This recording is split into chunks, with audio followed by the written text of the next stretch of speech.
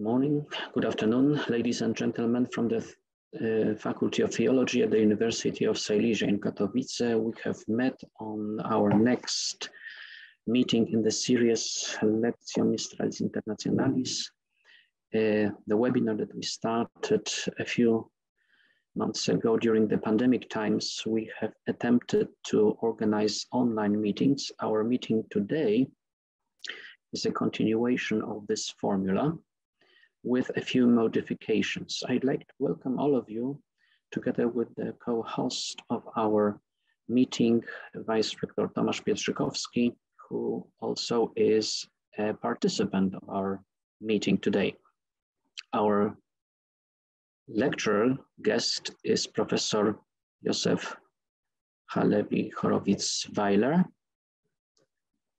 We'd like to welcome him very cordially here, together in the room with us today. This is the special thing about our webinar today, that we are not completely online. The majority of us have met in one room. We are very glad about it, and thank you very much for accepting our invitation, Professor Weiler, for readiness to share with us your lecture. And later on, in the next part of our meeting, an expert discussion, a possibility to ask questions, but the organizer will tell us about it later. At the beginning, I'd like to say that we have gathered as listeners, as the audience, not just members from Poland, but also from abroad. I'd like to welcome everyone in Poland and in Europe. I can see from the list from 8 to 9 countries, also from Africa in 3 countries, and also North America and USA. I'd like to welcome all of you very cordially. I'm very glad about our today's meeting. I think technically everything will go on very well. There is a Polish version and the English version of our meeting. We can take advantage of both translations. I'd like to invite Dr. Mariola Kozubek to speak, who is the organizer of our cycle of meetings. Dr. Kozubek received her PhD at the John Paul II Catholic University of Lublin. She is an assistant professor at the Faculty of Theology of our university. She conducts research in the Institute of Pedagogy and of the University of Silesia and Christian Pedagogy Group at the Pedagogical Research Committee of the Polish Academy of Science. She's a member of the International Scientific Council at Postgraduate School in Education for the Development of Civic Society at the LUMSA University in Rome, and an expert member of the Holy See's Agency for the Evaluation and Promotion of Quality in Ecclesiastical Universities and Faculties, AWE-PRO. Dr. Kozubek is a co-author and coordinator of intercultural and interreligious projects and the initiator and editor-in-chief of the Calendar of Three Religions, Jews, Christians, Muslims, which has been published for 10 years by the city of Katowice in cooperation with the communities of the 3 monotheistic religions present in our region. Dr. Kozubek, the floor is yours. Ladies and gentlemen, I'd like to welcome everyone. Thank you very much for responding to our invitation. I'd like to welcome students who cooperate with us in the project, and Father David Ledwon. I'll talk about him in a moment. The project, Lectio Magistralis Internationalis, is part of the implementation of Pope Francis' proposal regarding the role of universities and papal faculties as set out in the Apostolic Constitution Veritatis Gaudium of 2017. This document stresses the role of dialogue. As Francis says, the truth is logos, which creates dialogos, that is communication and communion. Dialogue is understood here as a way to achieve community experience in an atmosphere of a culture of encounter, marked by openness and mutual respect. Our seminars, through their interdisciplinary dimension, are also an attempt to answer the call expressed in the cited document about inter and transdisciplinarity, which is to be implemented with wisdom and creativity in accordance with the vital and rational principle of the unity of knowledge, distinguishing and respecting its various interrelated and convergent ways of expression. It's about creating networks between different educational and scientific institutions, including those inspired by cultural and religious traditions other than Christianity. And today's seminar is an example of this. The meeting will take place in two parts. In the first part, we will hear a master's lecture by Professor Joseph Weiler, followed by comments by three professors representing various Polish academic circles. Then we invite everyone to a short break, and in the second part, there is going to be a dialogue with Professor Weiler of all the participants. We invite you to ask questions and share your reflections on the chat. I'd like to give floor to Father David Ledwoń, who is going to moderate the first part. Father David Ledwoń is a theologian, specializes in research on New Testament. He is a graduate of the Pontifical Athenaeum Regina Apostolorum in Rome, and he belongs to the Association of Biblical Scholars in Poland. He specializes in research on the New Testament, but he is also scientifically interested in biblical archaeology and Judaism. He also shares his knowledge as a guide in the Holy Land. In the Faculty of Theology, he is the Vice Director of the Institute of Theology, and I'd like to ask Father David Ledwoń to speak. Thank you very much. I'd like to share this hearty welcome directed to all of you at the Faculty of Theology and everyone who is present with us online. I've got the pleasure to moderate the first part of our meeting. I'd like to introduce our main guest, Professor Joseph Halevi Horowitz Weiler. He is Professor of Law at the New York University and Senior Fellow at the Center of European Studies, Harvard. He served in the past as Rector of the European University Institute in Florence. As a lawyer, he defended successfully pro bono before the European Court of Human Rights in Strasbourg the right of Italy to require a crucifix in Italian classrooms. Among his books is on Europa Christiana, translated into 8 languages, including Polish. He is the recipient of many doctorates honoris causa, among them a doctorate in theology from the Catholic University of America, and most recently an honorary doctorate from the University of Łódź. Professor Weiler, we are kindly asking you to deliver your master lecture. Thank you very much. Dear David,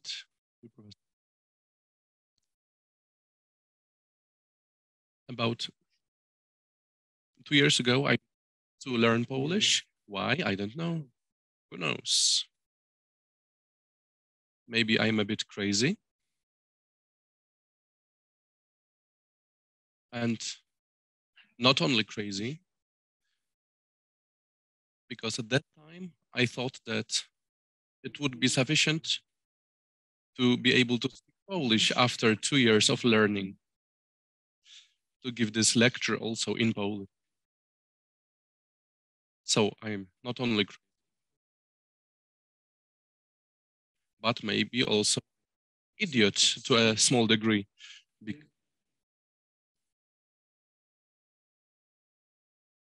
Because the Polish language is not similar to the language that I know.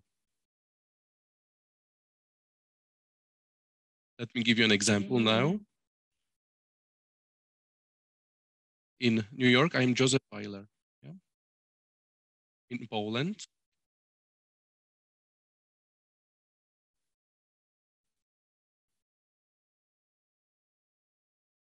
a decision has to be made who I am, Joseph Weiler, Józef Weiler, Józefie Weilerowi, and the other declinations of this sort.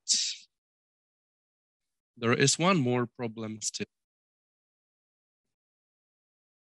It seems that the Polish constitution requires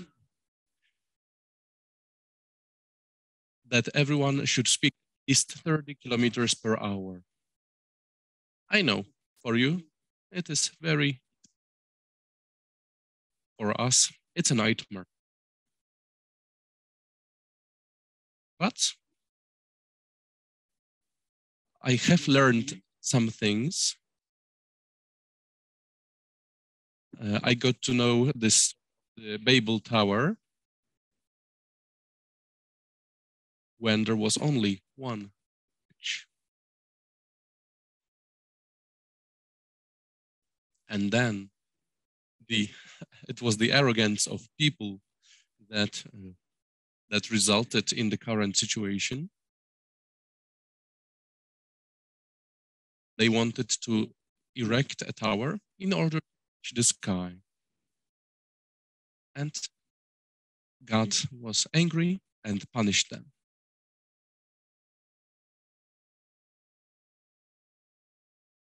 And now they speak their languages. The question is,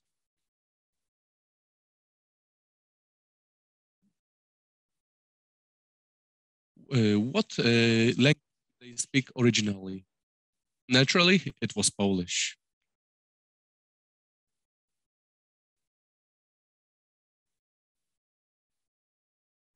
And God was not angry, he was merciful.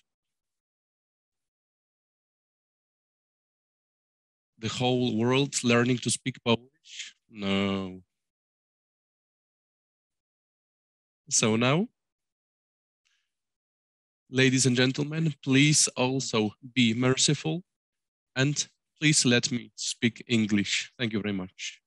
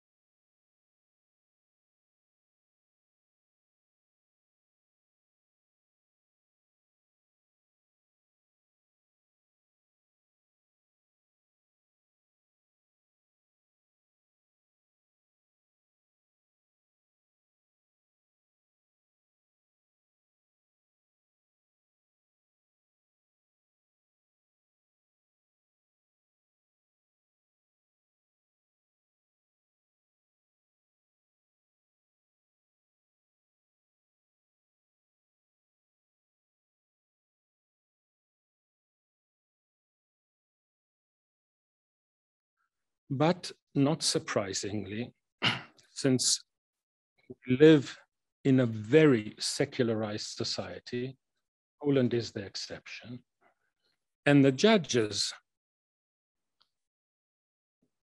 grew up in such a society, I will say something strong.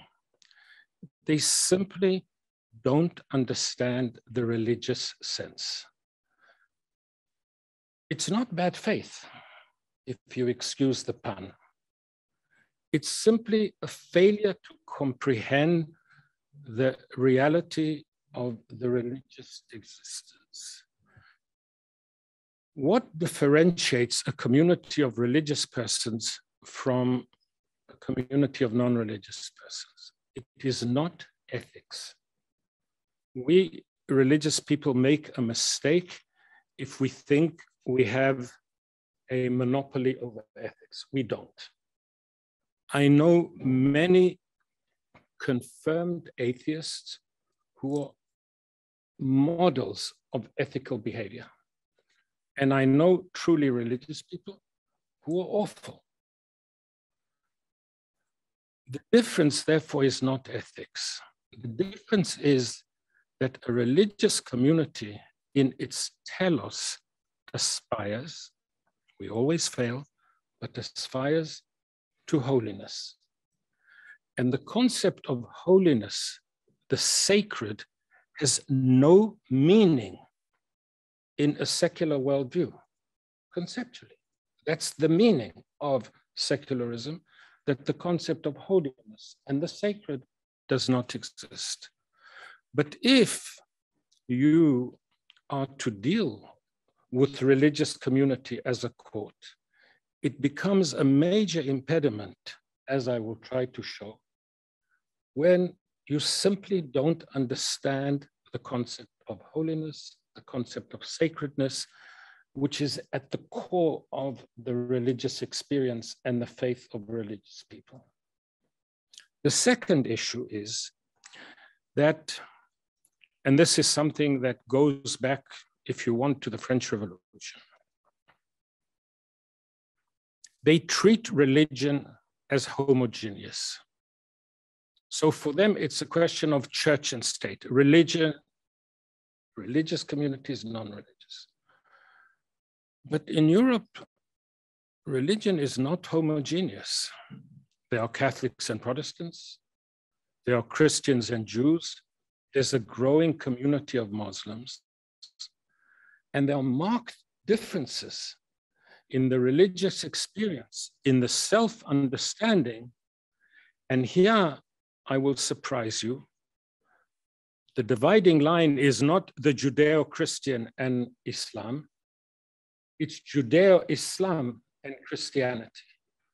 Because for the purposes of church and state, the sister religions are Judaism and Islam, nomos-based, and Christianity is different.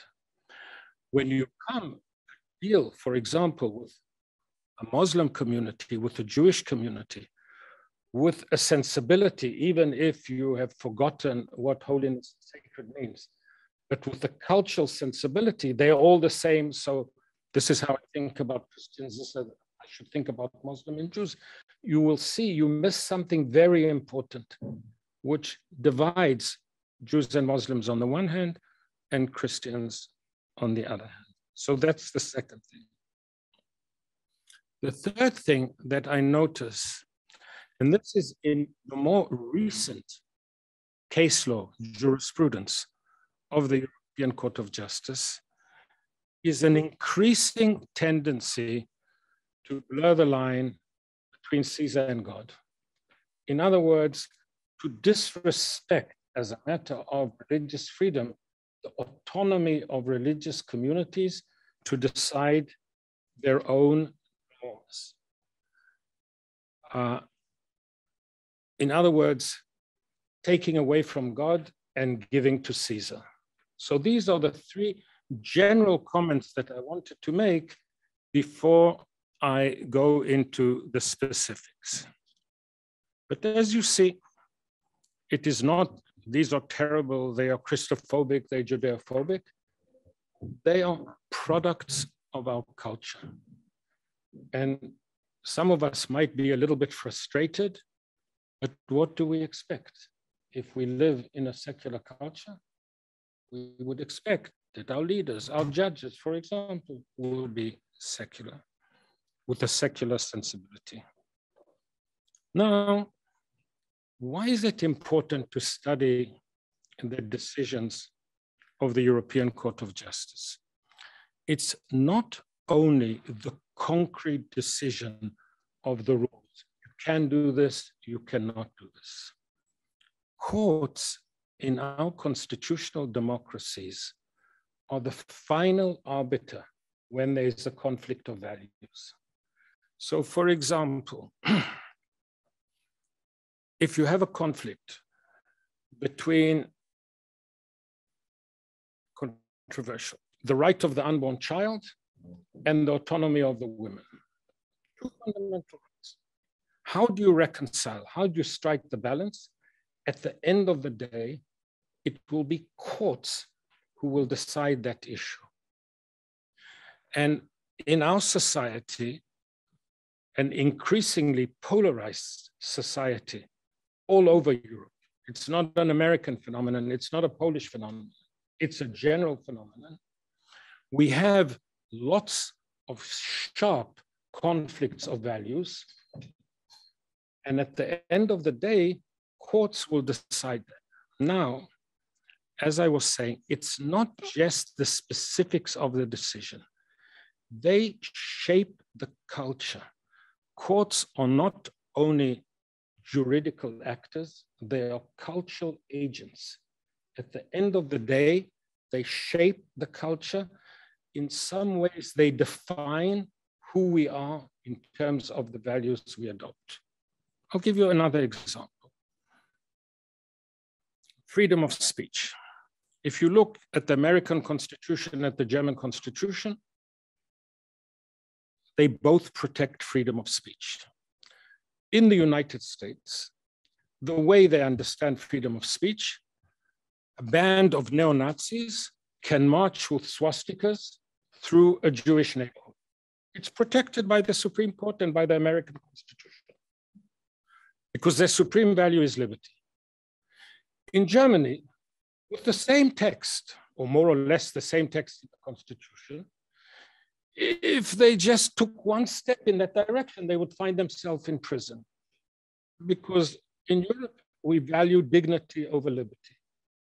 And it's understandable, perhaps, that in Germany, they will decide in this way, and in the United States, they will decide in that way.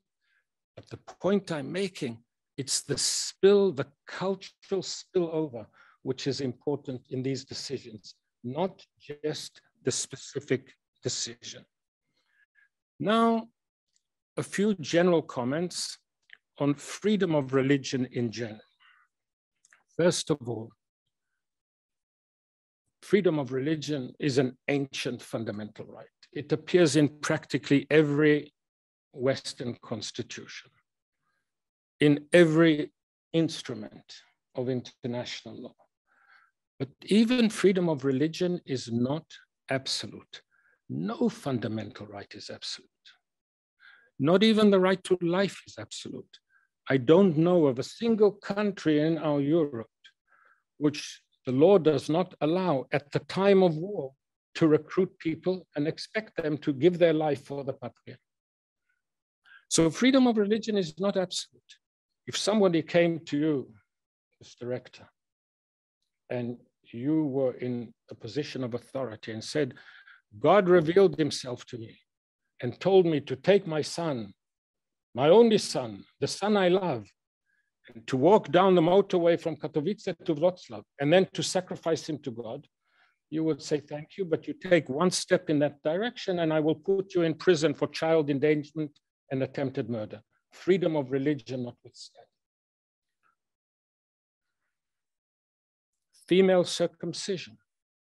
It might be driven by religious sentiment, but in our society, we say thank you, but no thank you, because there are other values. So we have to keep that in mind.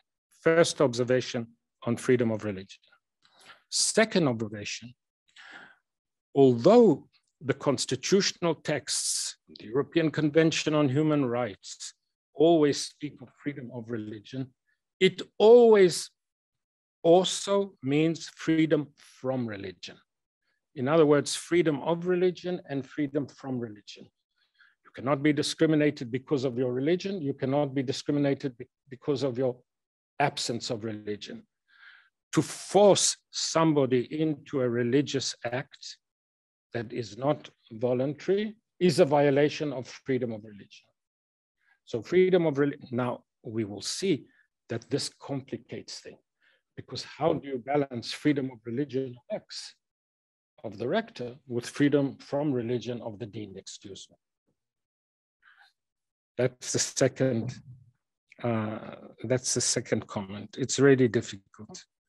If we take the crucifix in the classroom, Mrs. Lautzi says, why should my daughter be subject every day in the classroom to look at the crucifix?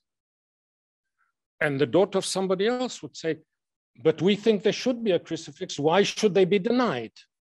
How do you reconcile between the two? It's not always easy. Third proposition, generally speaking, it's the confusion about neutrality. Let me explain. Many states at an operational level claim that the state should be neutral and not take sides. In Germany, you have a community of Catholics, a community of Protestants. The state should not take sides. In most of our societies, in modern times, the cleavage is not between Protestants and Catholics or between Catholics and Jews, etc. It's between religious and non-religious. And the neutral state, in theory, should not take sides. But a very common, I will even say dominant understanding of the concept of neutrality is one, once again, we are all children of the French Revolution. It's these strange bedfellows, American French notion that the neutral state is secular.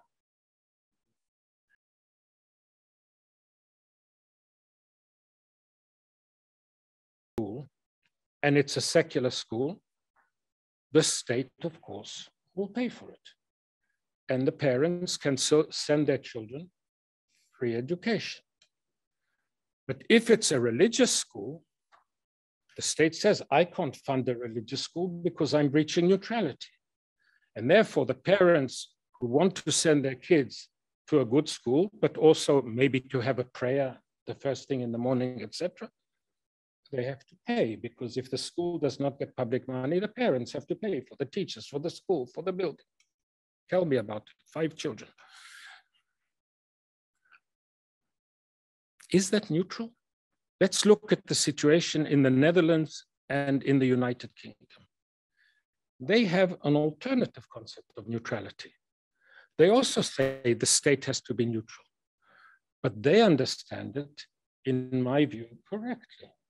Because they say, if we are to be neutral, we should fund secular schools for the benefit of secular parents and religious schools, public schools, for the benefit of religious parents.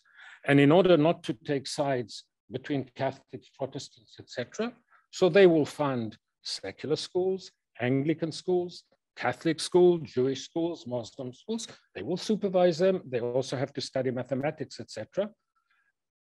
Don't you think that that's a richer, more accurate notion of neutrality? The first one, you say, I am neutral, but in fact, between two worldviews, the religious worldview and a secular worldview, you're preferring the secular worldview. Now, it might be honorable. There's nothing dishonorable for the state like France to define itself as a laic state, but don't pretend that laïcité is neutrality. The European Court of Justice adopts that dominant position when it comes to neutrality. Finally, a feature of freedom of religion is what I mentioned before.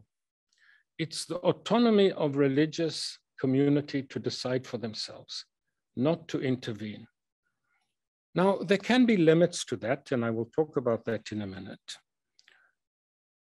But on the whole, when we talk about the autonomy of a religious community to decide their internal organization, the internal norms, we think of it that the good, the public good it protects is freedom of religion. Freedom of religions also means autonomy. We forget, and now I speak for myself, that there's another very important value apart from freedom of religion that we should respect that autonomy. And that is, now please don't misunderstand me.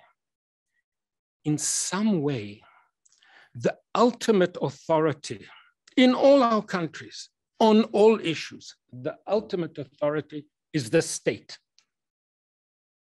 That's in some ways, and I say this gently, a totalitarian understanding of society. It's healthy for society that there should not be a single public authority, the state, which decides on all issues, that there should be a competing public authority. And the church, and that's why I do not like it when the church goes into bed with the government, the church can be the prophet at the gate, which offers an alternative vision to the public space. And not everything is vested in the state as the ultimate arbiter. And we lose that, and I shall show you how that happens, when our courts take from God and give to Caesar. We lose not only freedom of religion, we lose the value of having more than one recognized public voice in the public space. So now I'm going to discuss three cases.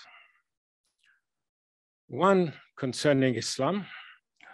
Jeden dotyczy islamu, jeden judaizmu i jeden chrześcijaństwa. Natomiast zacznę od takich słów. Jeśli chodzi o islam, tutaj jest sprawa przedstawiona w Trybunale Sprawiedliwości Unii Europejskiej. Dotyczy prawa muzułmanki, aby przyjść do pracy w hidżabie. Nie w burce, tylko w hidżabie. Może nie wiedzą Państwo,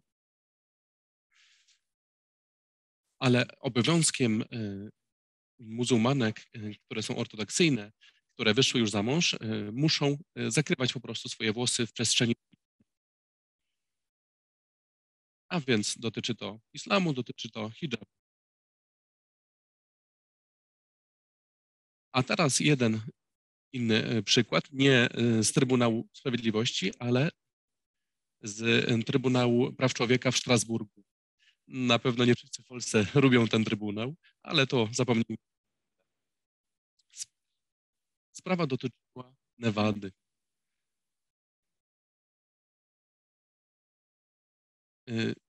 Chodzi tutaj o pewną stewardessę, która pracowała dla British Airways, serwowała i tak dalej. I ona przychodziła do pracy z takim małym krzyżykiem, który wisiał na szyi. I teraz, jako że mówimy głównie o sprawie hidżabu, ale jednocześnie równie dobrze mogłaby ta sprawa kogoś, kto nosi na szyi krzyżyk. Linie British Airways, uwierzcie lub nie, powiedziały jej, nie wolno pani nosić na sobie krzyżyka. Dlaczego? No cóż, chcemy mieć taki wizerunek profesjonalny. Chcemy miejsca pracy, które jest... Sprawa dotarła aż do Strasburga i, jak można się było spodziewać, powiedziano liniom British, nie możecie tego robić. Nie jest żadnym naruszeniem wizerunku British Airways, jeśli stewardessa będzie nosić krzyżyk.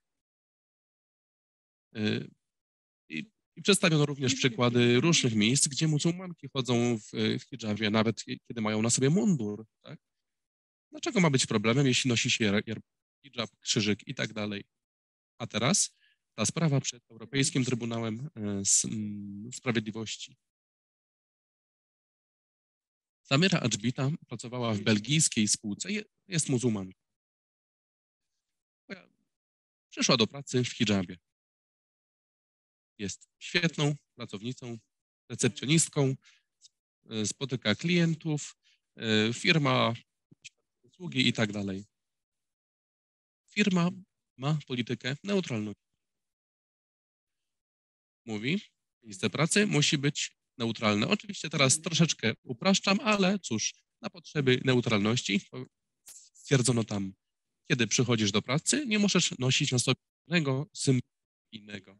I pani Adżbita, mimo że była dobrą pracownicą, cóż, aby ściągnąć hijab, powiedziała, niestety nie mogę, jestem muzułmanką, praktykuję, muszę go nosić. Cóż, powiedziano jej, musimy panią zwolnić i to właśnie zrobiono. Sprawa trafiła przed Trybunał Sprawiedliwości. I przyjrzyjmy się, jak teraz Trybunał poradził sobie z tą sprawą.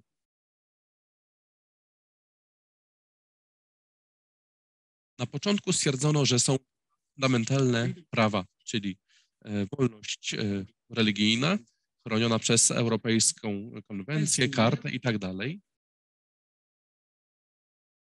jak również przez dyrektywę Unii Europejskiej, która mówi, że mamy zakaz dyskryminacji w oparciu o religię, ale mamy również podstawowe prawo, czyli prawo, aby prowadzić swoją działalność gospodarczą w sposób, w jaki chcą, oczywiście w ramach pewnych ograniczeń. Na przykład nie można zmusić pracownika, aby pracował 80 godzin w tygodniu i tak dalej, tak? Czyli są pewne ograniczenia, ale oprócz nich to od danego biznesmena, przedsiębiorcy zależy, jak chce prowadzić działalność, czyli klasyka, dwa fundamentalne prawa. A więc na początku Trybunał stwierdził, czy polityka neutralności jest zgodną z prawem, polityką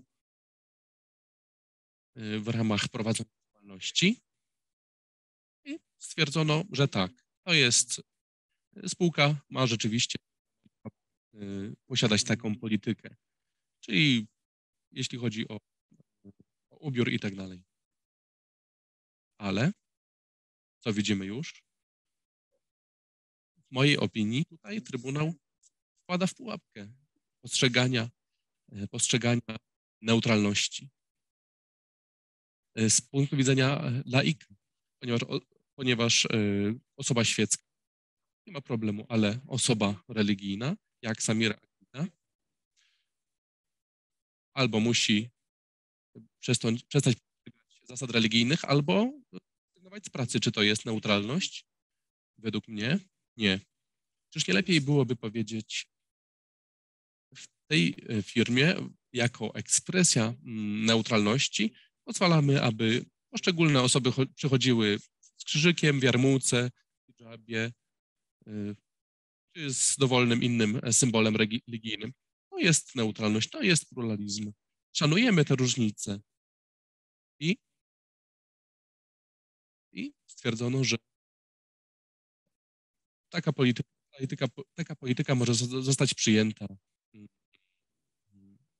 w firmie. I cóż, stało się coś bardzo ciekawego. Dwie miały miejsce.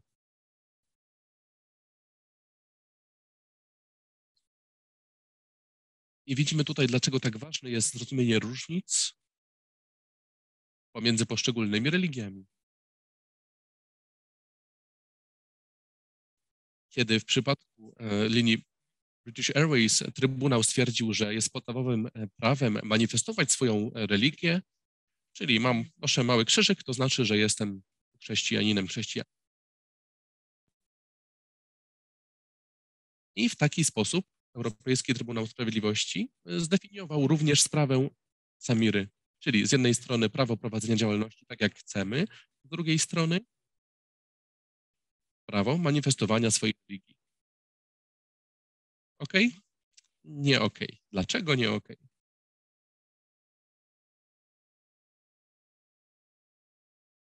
Ponieważ istnieje pewna różnica pomiędzy noszeniem krzyżyka, a noszeniem hijabu. Jaka jest ta różnica? Jeśli ta pani, która ma na sobie krzyżyk, jeśli powiemy jej, jeśli chce pani pracować u nas, musi pani schować ten krzyżyk pod koszulą. Cóż, może jej się to nie podobać, ale w oczach Trybunału Sprawiedliwości byłoby to naruszenie, ale myślę, że nie byłby problem u księdza. Ksiądz powie, o, pracujesz w takim gównianym miejscu, ale cóż, przepraszam bardzo za mój język, ale tak mógłby powiedzieć. Natomiast dla Samiry Adżbity sytuacja wygląda inaczej. Wyobraźcie sobie, że Samira Adżbita nosiłaby muzułmański półksiężyc i powiedziano by jej, nie możesz go nosić. Zdjęłaby go. Ale kiedy mówią jej, musisz ściągnąć hidżab, to ona nie manifestuje swoją religię, praktykuje swoją religię. A więc to co innego powiedzieć wegetarianinowi, nie przychodź do pracy, takim znaczkiem mówiącym prawa zwierząt, ale co innego powiedzieć wegetarianinowi, musisz jeść mięso. Tak właśnie jest w tym przypadku. A więc dla Samiry Adżbity nie jest to po prostu kwestia manifestowania swojej religii, tylko jest to nakłanianie jej do naruszenia zasad jej religii. Jeśli zamiast Samiry Adżbity mielibyśmy Chaya Cohen, Żydówkę, która zakrywałaby swoje włosy, sytuacja byłaby podobna. Chai Cohen powiedziano by, albo będziesz naruszać zasady swojej religii, albo nie możesz u nas pracować. Natomiast gdyby nosiła na szyi gwiazdę Dawida, nie byłoby problemu, mogłaby sobie ją schować. Ale jeśli chodzi o nakrycie głowy, sytuacja jest.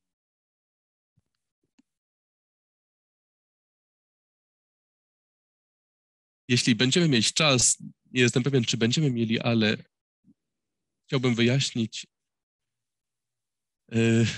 sens tych wszystkich dziwnych zasad w jednej z religii. Nie są takie głupie. Cóż, po pierwsze, można by oczekiwać, że Trybunał, który szanuje prawo prowadzenia działalności tak jak, a z drugiej strony powinien on kłaść większy nacisk na brać pod uwagę dopuszczenie prawa do manifestowania religii. Zgadza się? I teraz cóż, jeśli musimy wszystko wyrównać, to swoboda prowadzenia działalności jest ważniejsza. Ale kiedy dokonują tej oceny, powinni bardziej poważnie podejść do tej kwestii Adżbity z hidżabem niż do kogoś, kto nosi, powiedzmy, taki półksiężyc jak jakiś muzułmanin. Tak? Wtedy nie, on nie będzie naruszał zasad swojego wyznania. Samira, tak. W tej sprawie wydarzyły się ciekawe rzeczy. Nie tylko Trybunał nie przywiązał aż takiej wagi sytuacji tej muzułmanki, której spółka nakazuje zasady swojej religii, aby być w stanie pracować. Nie ma żadnego w ogóle równowagi. Niesamowite. Jedyny test, jaki tutaj zastosowano, to powiedzenie, czy możecie mieć politykę neutralności w taki sposób, który w mniejszym stopniu naruszać zasady Adżbity. I jaka była konkluzja? Zapnijcie pasy.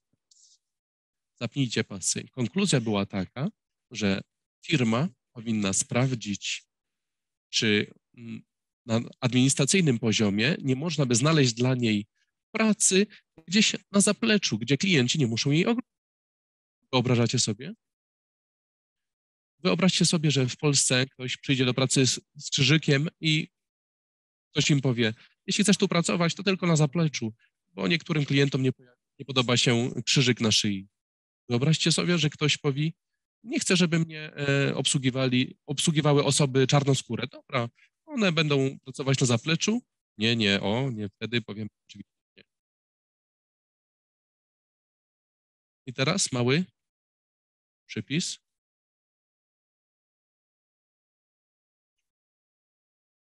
Cóż, osoba czarnoskóra jest czarna. Kobieta nie ma wyboru kobietą, tak? Ale jeśli mamy religię, Trybunał może powiedzieć, ma się wybór, możesz być osobą religijną, niereligijną. Jest sama kwestia to kolor skóry. To jest naprawdę niezrozumienie kwestii religijności i tego, co oznacza religia w życiu osób religijnych. Trybunał powie, nie, jeśli chcesz być osobą religijną, to musisz zapłacić cenę. Osoba czarnoskóra nie, kobieta nie, ale religia jest wyborem, tak? Niesie pewne skutki. Mógłbym mówić teraz jeszcze więcej, ale myślę, że to dużo. Przejdźmy do następnej sprawy. Mieliśmy przedstawiony problem z neutralnością, z niezrozumieniem, rozróżnieniem między manifestowaniem religii a jej praktykowaniem, że nie można zrównoważyć prawa do prowadzenia biznesu z tolerancją dla religii. Nie jest to sprawa złej wiary.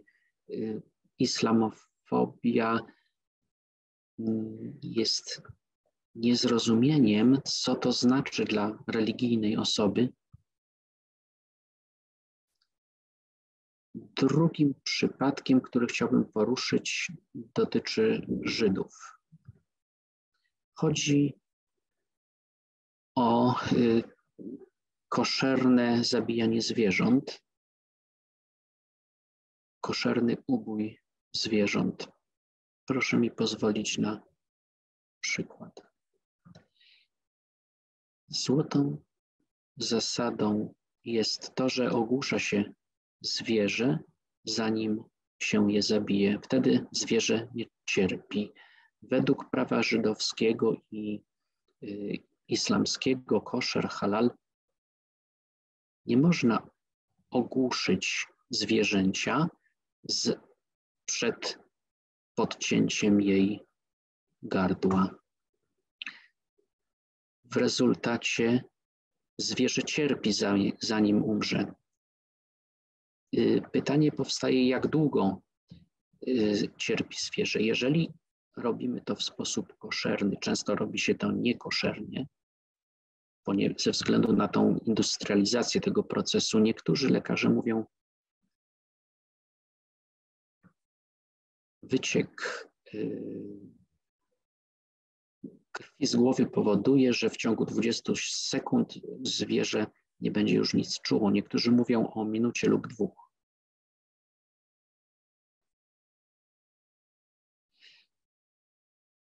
Nie mówi się o dłuższym czasie, ale dlaczego miałoby zwierzę cierpieć nawet 20 sekund?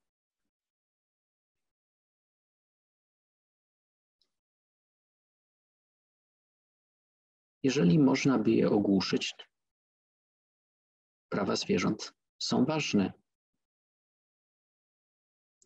Jak pewnie większość z Was myśli, dlaczego powinniśmy w ogóle dbać o te archaiczne prawa? Nie warto się tym w ogóle przejmować.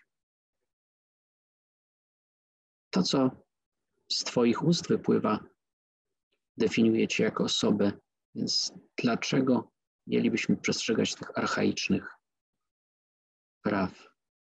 Na innym seminarium mógłbym wytłumaczyć, co za tym stoi, ale nie mamy tu na to czasu. Chodzi o to, że muzułmanie i Żydzi wymagają uboju rytualnego. W jaki sposób mamy tutaj konflikt pomiędzy prawami zwierząt i wolnością religijną? W Europie legislator wymyślił bardzo szczegółowe przepisy dotyczące humanitarnego traktowania zwierząt w rzeźniach. Z takim głównym, wspólnym, standardowym wymogiem jest ogłuszanie zwierząt przed ubojem. Ale parlament, rządy i Komisja Europejska, jeśli chodzi o ubój rytualny, mówią, no, musimy to zrobić w sposób humanitarny. I dają prawo rządom poszczególnych państw, aby nawet te prawa zaostrzyć, niż ma to miejsce w Europie. Ale mówię również, że respektując wolność religijną, powinniśmy pozwalać na ubój rytualny. Pan rektor może tego nie aprobować, panu dziekanowi może się to nie podobać, ale takie jest prawo Unii Europejskiej. Kilka lat temu flamandzki rząd Belgii uchwalił prawo, że wszystkie ubijane zwierzęta muszą być ogłuszane. Wielu z was pomyśli, bardzo dobrze, dlaczego zwierzęta miałyby cierpieć? To znaczy, że nie można zabijać zwierząt w sposób koszerny czy halal w Belgii.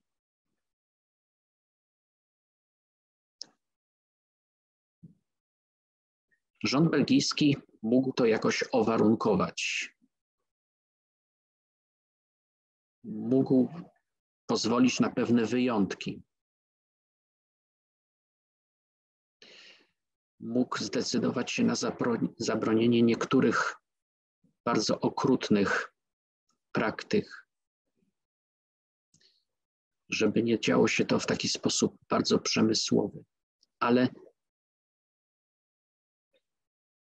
nie można zabraniać uboju rytualnego, jeżeli ktoś upiera się przy ogłuszaniu, zabrania uboju rytualnego.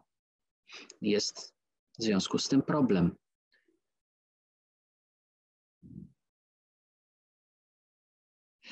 Więc Trybunał Sprawiedliwości orzekł, że tak nie może być. Dlaczego mielibyśmy w roku 2020 zgadzać się na to, czego wymagają muzułmanie i Żydzi i sprawiać, że zwierzęta cierpią? No jak można by wyjść z tego problemu? Więc jest trudne.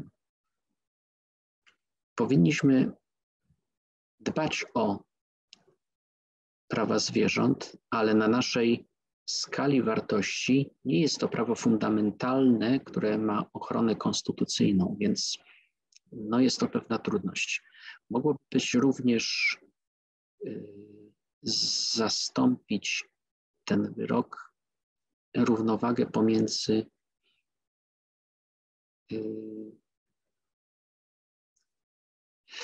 wszystko obowiązuje, ale nie można zabronić uboju rytualnego. W Polsce ubój rytualny nie jest zabroniony. Sąd, Trybunał nie może sprawiać wrażenia niedbałości o wolność religijną. Przecież nie zabraniają polowania, co jest niezbyt humanitarną praktyką. Nie podoba nam się ubój rytualny, ale jeśli mamy związane ręce, w jaki sposób możemy obejść ten problem? Dałem porównawcze protokoły konstytucyjne od wielu, wielu lat. Takiego rodzaju decyzje są bardzo trudne. W jaki sposób można sobie z tym poradzić? Mówi się na przykład, nie, przecież nie zabraniamy uboju rytualnego. My tylko decydujemy, że pewne formy ogłuszania zapewnią koszerność uboju.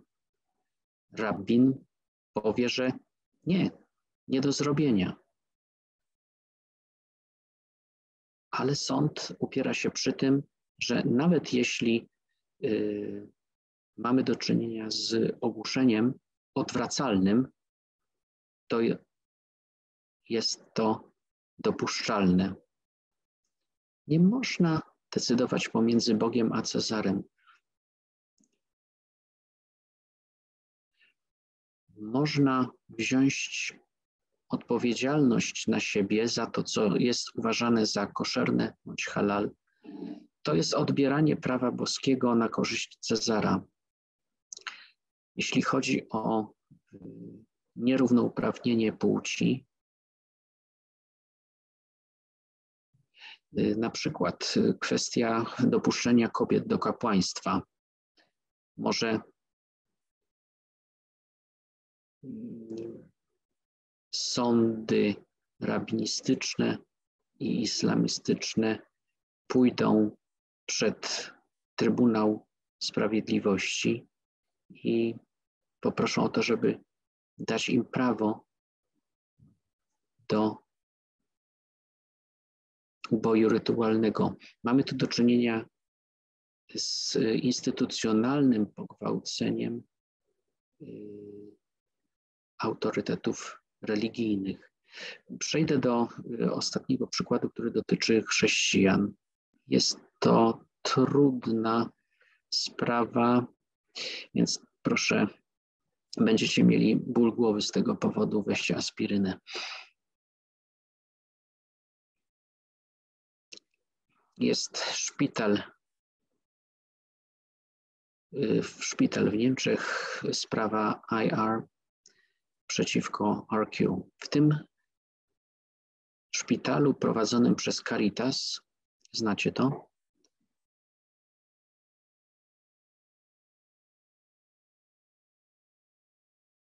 W tym szpitalu Caritas nie trzeba być katolikiem, żeby pracować w tym szpitalu.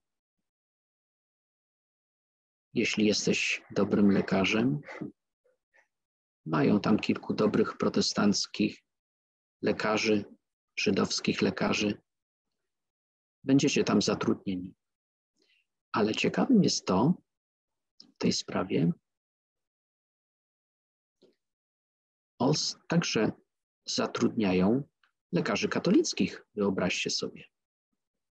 A jeden z tych lekarzy katolickich wziął rozwód i później ożenił się ponownie. A oni wtedy powiedzieli, no przepraszamy bardzo, jest to katolicka instytucja, jeśli nie pozostajesz wierny nauce katolickiej, nie możesz u nas pracować. Spójrzcie, jakie to skomplikowane. Ale przecież zobaczcie, mój kolega protestant może się rozwieść i nic mu nie zrobicie. No tak, ale on jest protestantem. A ty jesteś katolikiem, jesteśmy instytucją katolicką. Nie możemy tolerować katolika, który sprzeniewierza się katolickim zasadom. To nie jest łatwa sprawa. Sprawa trafiła do Europejskiego Trybunału Sprawiedliwości i wydarzyły się dwie rzeczy.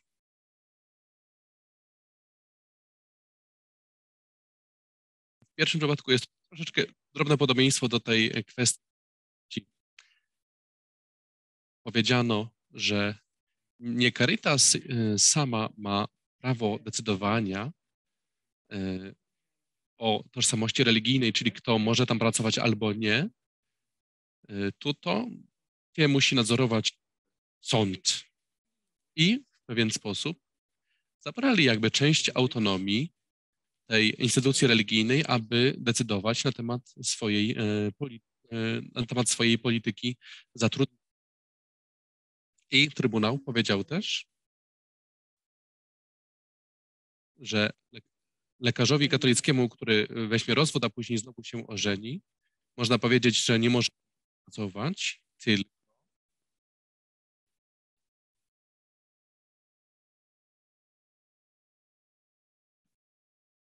jeśli można powiedzieć, że jego tożsamość katolicka jest taka, że na przykład doradza on w zakresie religijnym pacjentom. Ale jeśli jest tylko zwykłym lekarzem albo zwykłym kierownikiem, to dlaczego jest to istotne dla twojej pracy, czy przestrzegasz doktryny katolickiej, czy nie? Szczególnie jeśli protestanci mogą brać rozwód i ponownie się ożenić i tak nie ma problemu. Tak? I stwierdzono, że nie było prawa do zwolnienia. Dlaczego? Bardzo delikatna. Cóż, żyjemy w społeczeństwie, mamy rządy prawa, a więc decyzje organów podlegają sądom, ale tutaj, co ciekawego widzimy, dla mnie to jest również trochę niepokojące, to, że można powiedzieć, dobrze, tego rodzaju decyzje musi nadzorować sąd, ale ja chciałbym powiedzieć, tylko za dobrą wiarę, tak? Bez fałszowania, bez żadnych łapówek.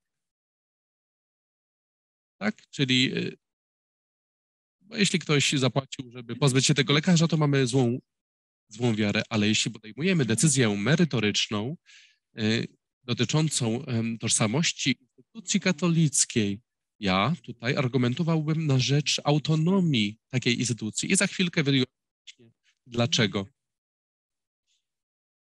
I nie chodzi tylko o to, że to oni definiują kryteria, tylko te kryteria rynku pracy nie są bezpośrednio związane z duchowością. Przykład. Znowu, aspiryna, ból głowy. Wyobraźmy sobie szkołę. Na przykład szkoła, w której uczą się moje dzieci. To szkoła w Nowymi Jorku. Jest tam powiedzmy matematyk, który nie jest Żydem. Tak? Ale żydowscy nauczyciele, którzy uczą, muszą przestrzegać zasad ich religii, ponieważ to jest szkoła ortodoksyjna, a więc oni muszą dawać dobry przykład, tak? Czyli muszą żyć zgodnie z zasadami swojej religii. A więc jeśli dziecko przyjdzie do domu i powie, widziałem, że ten matematyk kanapkę z szynką, trzeba mu powiedzieć, no, on nie jest Żydem, ale jeśli powie, widziałem jak geograf jadł kanapkę z szynką, a on jest Żydem, wtedy rodzice mogą mieć z tym problem, tak? Bo cóż, wysyłam dzieci do szkoły żydowskiej, aby dowiedziały się, jak jest być dobrym Żydem, tak? Który przestrzega zasad, a więc tutaj widzimy tą różnicę. I cóż, można by powiedzieć, ale to nie to samo, ponieważ w szkole chodzi o edukację dzieci, natomiast w szpitalu chodzi o leczenie chorych. Jaka jest tutaj różnica? Cóż, to nie ja podejmuję decyzję za Caritas, ale wydawałoby się, że Caritas może powiedzieć, jest dla nas problemem jako dla organizacji katolickiej, ponieważ wierzymy, że jeśli zatrudniamy katolików, to powinniśmy również zapewnić, aby oni byli dobrymi, praktykującymi katolikami, którzy przestrzegają zasad, a więc nie można nam zapewnić tego, tak? Jest to ważne, ponieważ nie chodzi tylko o public relations, o PR, to jest pewien system wierzeń. W związku z tym, jeśli chcecie pracować w tym szpitalu jako osoba katolicka, to musicie dzielić z nami pewne zasady, tak? Oczywiście Żyd, protestant mogą. I teraz zastanawiamy się, czy w taki bezpośredni sposób powinniśmy stosować logikę braku dyskryminacji na rynku pracy, że jeśli osoba, która wyznaje protestantyzm, wziąć rozwód, to katolik też powinien? I teraz pytanie, czy może sąd nie powinien dać więcej wiary i autonomii tej instytucji religijnej, aby to ona podejmowała te trudne decyzje? Powiedziano mi, że mogę mówić przez godzinę. Zostało jeszcze 7 minut i na tym skończę swój wykład. Szanowni Państwo, dziękuję bardzo.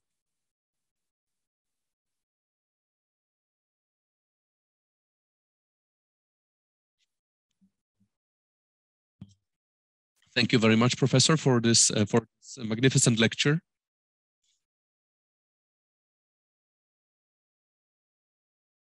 And the first speaker in today's discussion is going to be Priest Franciszek Longchamp de Berrier. He's a professor of law. He graduated from the University of Georgetown. Right now, he's manager of the Faculty of Roman Law at the Faculty of Law and Administration of the Jagiellonian University in Krakow. And he's a manager of the postgraduate studies called the Law of Contracts in Consumer and Professional Transactions in the Jagiellonian University. He also teaches at the Faculty of Law and Administration of the Warsaw University.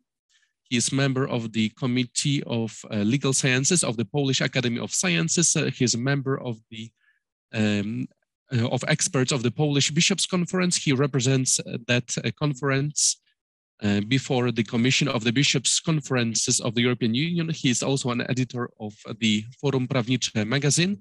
He's a member of the Fundamina, a Journal of Legal History Foundation, and Studia et Documenta Historiae et Juris at the Pontifical Lateran University in Rome. He is also a corresponding member of the international editing staff.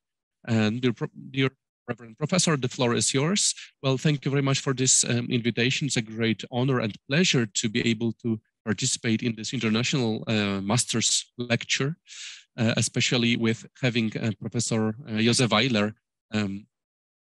We know very well from you, Professor, that it's not only a cross on the wall that matters, it's also the empty place on the wall that matters. And we also know very well from practical experience that it's one thing to put a cross on the wall, and it's more difficult to get it off the wall. Just like it's easier to put on a hijab, and it's more difficult to take off a hijab.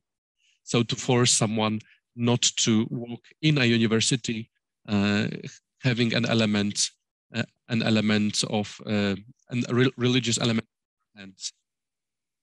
But I'm wondering, it makes the judges think so much about the relationships of state and church. The French point of view and the revolutionary jurisprudence maybe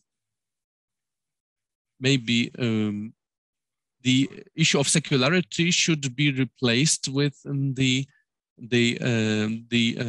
third part of the revolutionary motto of the secular religion. So freedom, equality, brotherhood. We know freedom and equality are in opposition to a degree, because there is more equality, then there is less freedom. If you have more freedom, less equality. So it seems that in this motto, what should put the things in order? So when more freedom, when more equality, because they are both important. What matters is brotherhood. So there is the question of the concept of brotherhood. What does it mean? Someone is my brother. Well, naturally, if you say they are my brethren, then it's a different concept, a very specific one, whether they are my brethren, whether it's someone who helps someone who is wounded, or someone who ignores them. It's the Samaritan tale, but it's the issue of brotherhood and whether actually we can talk about brotherhood.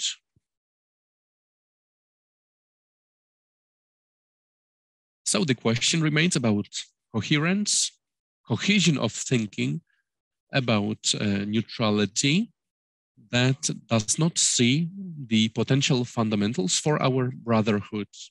And here you have a specific interpretation. You talked about killing of animals.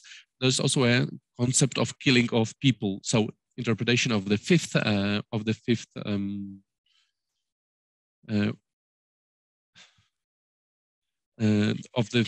commandment. It's all kinds of killing, we could say. For example, you can kill someone within the heart, but you could also say about resigning from someone. Can you resign from your brother? And then the concept of neutrality has to take into account diversity. invite your brothers, to tolerate them. That's very important. We tolerate differences, and that's how we are neutral to others. Because we also have our own views. Let's remember, in the American point of view of the freedom of speech, as you mentioned, Professor, at the beginning, they also say about state-issued statements. So, for example, when the government puts on a Statue of Liberty, it does not have to put on a statue of tyranny, because there are citizens that would like this. So there is the issue of understanding neutrality, is the issue of not, if you could please speak a bit more slowly, then it will be more easily for the translators. I was trying at the beginning, but yes, I'm sorry. So these are two different areas. So freedom of religion, freedom of speech. They intersect to some degree. But let's go now. The issue that you mentioned, Mr. Professor, also in the hospital-related judgment. The solution here would be, so first, in a Catholic hospital, you would only have to have Catholic employees, then there would be no discrimination. Everyone would be treated in the same way, in the Catholic way, in case of divorce, etc. But in a German hospital, you cannot have it. And you also have Muslim people, because in Germany, there are not enough employees there are not enough Catholics to have enough staff in that hospital. Second solution, then, would be to go to court. If the court believes that they can make the decision. So if the court makes itself the main theological council for the given country of sorts, which knows that it's a Supreme Court, then they also should take into account that a marriage is understood differently by Catholics and differently by other people. So, but here about the marriage of people who have not been baptized, it's also not possible to be eliminated. But, well, my observation is about something connected to us lawyers, looking from the inside, people who teach lawyers and do not criticize lawyers from the outside, but from the inside. They do not criticize judges from the outside, but from the inside, because they are either more senior colleagues or our students, etc., who work in this capacity. But the question is, if people have such a bad opinion about lawyers, especially bad opinion about judges, then the question is, why? And the universal issue is, who is going to protect? We see juvenilis, who is going to protect the protectors? Yes. How do we supervise what's going on in the courts? Naturally, it's an issue of personal mentality, because if I am a judge, I'm used to being having the final decision. I will just ignore the views of others. You can see this also in different cases of collaboration with people who are used to being judges.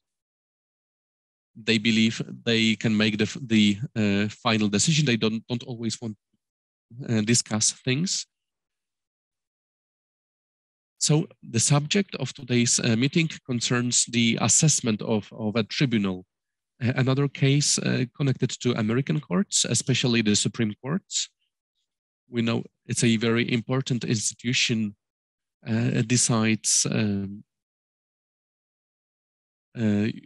sometimes some informal opinions were issued, and so we know very well that this is very important. This means that courts are very important. And there's a question about transparency, about democratic legitimacy of courts. The point is not that they are a representation. No, in the 1960s, they were wondering, who are the American judges? And what is their attitude to religion? Because they started making decisions in different cases, in particular for private schools or religious schools. it has now changed, and I believe that until Judge Gorsuch, the situation was that out of the 9 judges of Supreme Court, there were three Jews and 6 Catholics.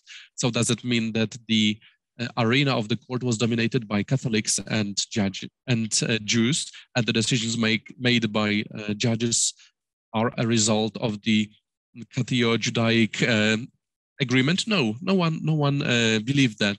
No one accused the court about its religious bias, lack of neutrality, lack of objectivity. So the question remains: who are these judges? And do we really know these European judges? Maybe they are thinking about themselves like mullahs of the West. And maybe they are envious of the American judges concerning the great power that the American judges have. But maybe they are assuming too much power in Europe. And do European communities realize who these European judges are? What is the composition of the court? So one thing, they represent their countries, but what is the composition of the court? And in the given case, who makes the final decision? Who outvotes whom? So this is the question about democratic supervision. And one more issue, going back to French Revolution, or the attitude in jurisprudence that I remember from my own studies. I started learning to be a lawyer before 1989, is taking into account revolution as part of jurisprudence. So the law is not consistent with what the society believes. People will go to the streets, and the results can be diverse. But and now there is a different issue, so controversy between judicial activist and restraint. So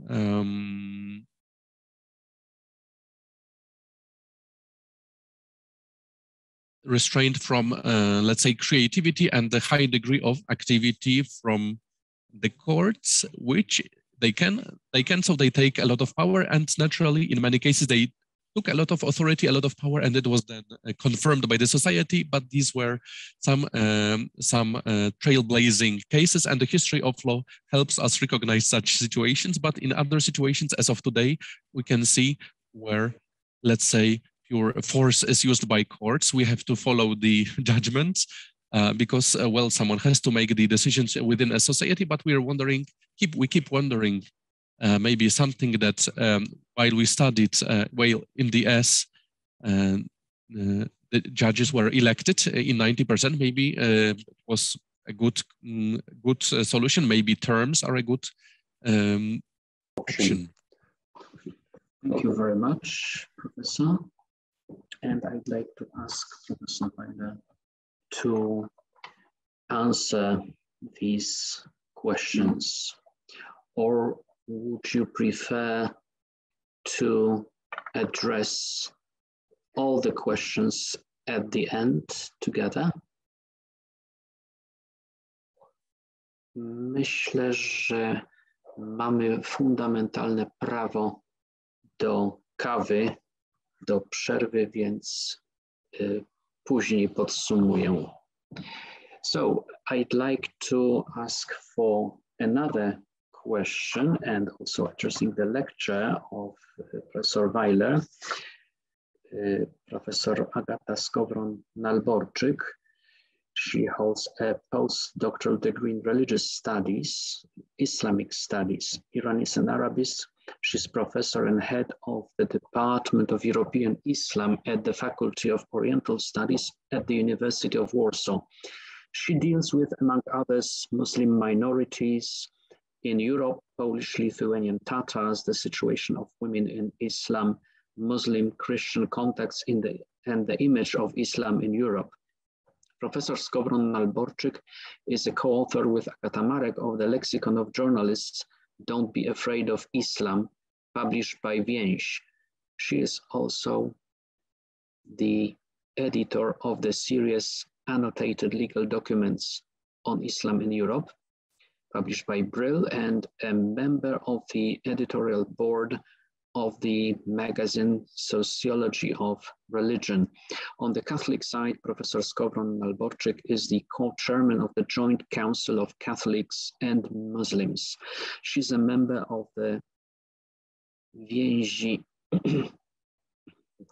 laboratory team and a member of the Episcopal Committee for the Non-Christian Religions and European Council of Religious Leaders. Welcome, sir, and I'd like to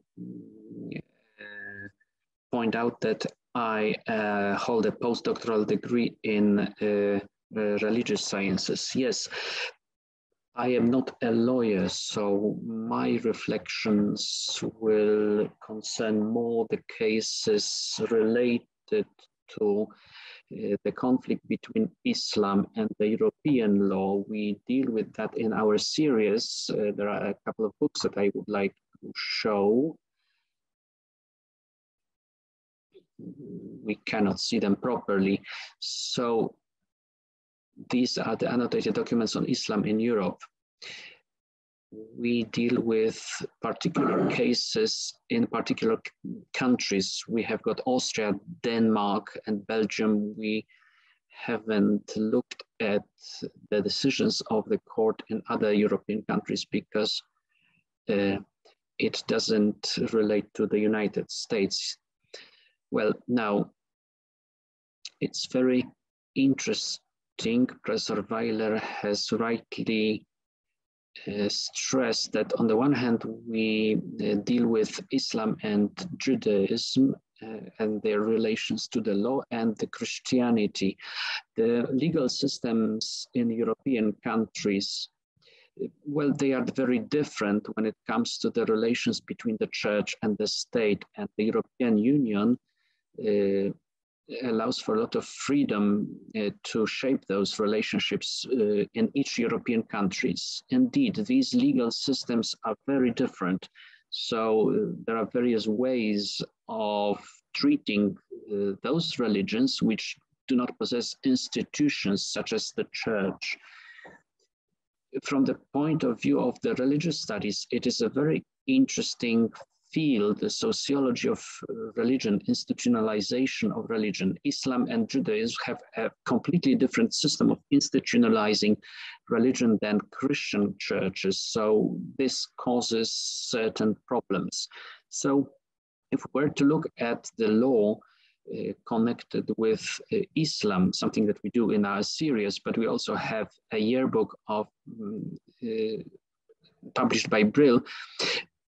It turns out that there are two systems. There are countries which have got a tradition of accepting Muslims on their territory. There are, for instance, Balkan states, the countries of Middle and Eastern Europe, and countries which this contemporary tradition, they don't possess it. So, for instance, France, Great Britain, or even Germany. They don't really have anything in their legal system, any instruments that would allow for accommodating the issues brought by the functioning of Muslims on their territory. We deal with things like, for instance, hijab. We have hijab, and some women, some Muslim women do wear it, but we have to remember also that there is a great pluralism of opinion. It is not that if one imam says something and one mufti says something, everybody has to listen to that. There is a great variability. If one opinion is not liked, you can go to another mufti and ask for opinions until you get the one that you require. So we have got such opinions which say that the hijab must be worn, and there are also opinions that wearing hijab is, well, in Islam we have a gradation of deeds. Something can be a duty, something can be recommended, but something may be a bit harmful but not forbidden, but and things which are forbidden. So hijab is not a duty, it is recommended. So there are Muslim women who do not wear hijab, and they are even, even women theologians who, even if I spoke English, I would speak very quickly. Sorry. So what I meant is that there is gradation of deeds. So wearing hijab is not a duty, it is recommended. It is something which is recommended. So we will find interpretations which consider hijab as a duty, but there are also statements saying that it is just a recommendation. In the past, in the 1970s and 60s and even 80s, we met differences between different Islamic countries which recommended hijab, and now it's very difficult to find women in hijab in those countries. So when we look at these cases, for instance, court cases related to hijab, we also come across verdicts, rulings differently.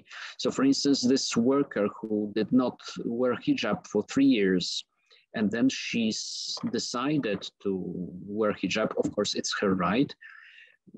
She was treated in a different way by the ruling of the court, because it was said that the employer had the right to refuse the right to wear the hijab.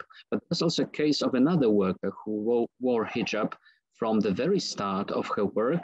It was even the hijab which matched the color of this supermarket chain. And all of a sudden, the employer decided that she cannot wear it anymore, that she has to work at the back of the shop when she cannot be seen by the clients. So when she refused to work there in hiding, the court ruled that it was discrimination of her religious rights. So, well, she was allowed to work in the hijab, and then this decision was changed. So on the one hand, there is this problem that, well, which imam says that stunning is allowed or not? Majority of Muslim organization, Islamic Muslim Conference, said that it is allowed to stun the animal before it's killed, which is reversible. Because what it boils down in the treatment of halal, that you cannot kill an animal which is hurt, that an animal which is hurt cannot be killed. You have to kill it with one cut. You cannot injure the animal first and then kill it. So if you stun it reversibly, it's not hurt. So reversible stunning is possible. Some of the Muslims in Germany say so. So people don't want animals to suffer, so we allow for this reversible stunning. And some people say, well, even this reversible stunning is not allowed. It's not halal. So there's a problem of the variability of the opinions and decisions which determine which is halal and which is not. So which is allowed, which is not allowed. So it is difficult to get one opinion which would determine what can be done. This Belgian legislation that was mentioned before, they allow for halal killing when it is performed in slaughterhouses, state or private owned, but those slaughterhouses must be registered. So it's not allowed to be done at homes. So the people who perform the ritual killing have to be authorized by the authorities of Jewish or Muslim organizations. At the end, I would like to mention one more case, how those organizations, how should they speak out what they have to say? What is their communication channel that allow them to tell the state what is allowed and what is not? In this variability and magnitude of opinions, it's very difficult. We also have to remember that the Muslim community in the Western Europe is very young. It's very diversified. It's Turks, people from Pakistan, Arabs, all of them. Each group has their own interpretation imported from their own country, and even new theologians, Muslim theologians, are being educated in German universities, for instance, within this more Europeanized Muslim interpretations. And in Germany, in order for some religious organization to acquire all their rights, they have to be subjected to a religious organization in existence for at least 30 years. And within those 30 years, this organization shouldn't break any German laws. And you have to prove that 4% of German population, society, that this organization represents a certain proportion of German community. But the problem is that you cannot ask about it in statistical census. So it's impossible for them to attain this kind of status, which is enjoyed by Christian organizations. So this is quite an important issue for the Federal Republic of Germany. For Muslims, and this is a closed path, right? It's very difficult for such a diversified community to develop, to hold this one organization that would be allowed to speak out their rights. So these relationships between the country and religion are completely unadapted to the framework, to the situation of Islam and Judaism, although in Germany, Judaism is considered to be a religion with a long tradition on the German soil. It exists there for a long time. So these are my remarks connected with the lecture. Thank you very much. Thank you very much for this opinion from a specialist in Oriental Studies. And now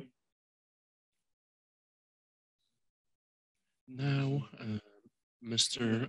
Tomasz Pietrzykowski.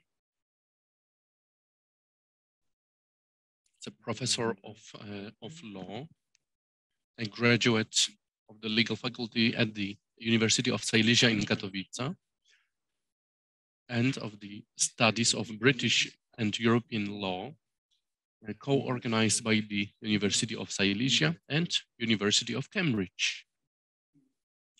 He is the founder and manager of the Interdisciplinary Research Center of Public Policy and Regulatory Issues of the University of Silesia.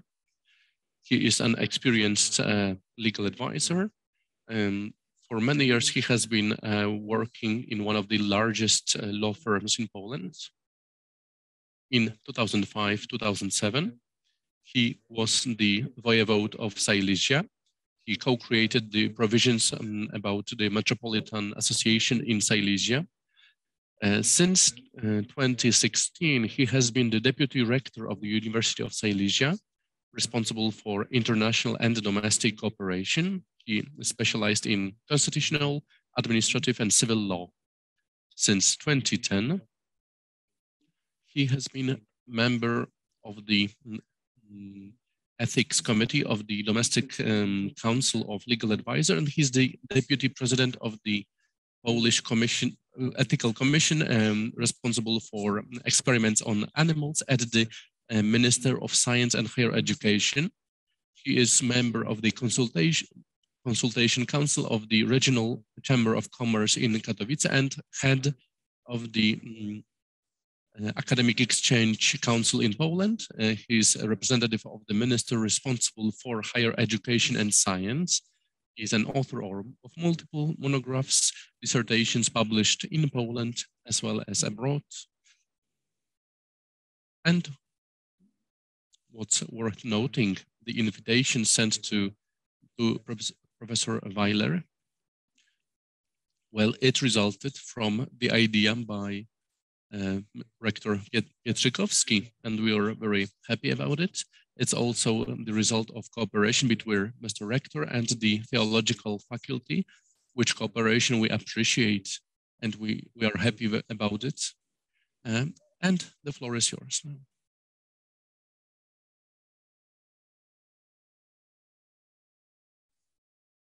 Thank you very much, ladies and gentlemen. As a co-host and as a deputy rector of the University of Silesia, I would like to thank Professor Weiler for accepting our invitation and for this fascinating and very thought-provoking lecture. I perceive my role not as a participant in a discussion, but as someone who is going to use some questions.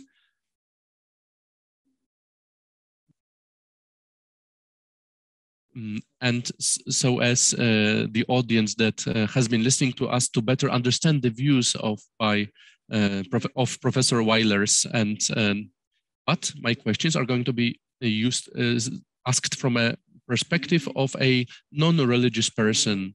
So someone who might be suspected of the inability of understanding the religious point of view, the aspiration to holiness.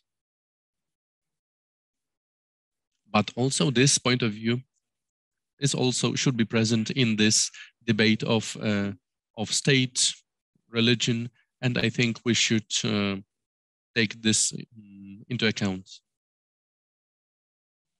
So my first question will be preceded by a comment about the issue of neutrality. In the modern European political and legal culture, it's the state that is a secular organization, at least in the sense that the membership in a political community is not determined by religious identity or criteria, but by it results from other issues. It's clearly set in the preamble to the Polish Constitution, which includes our version of Invocatio Dei, stating that both the citizens who believe in God as a source of law, of wellness, etc., as well as other citizens believing in other sources of law.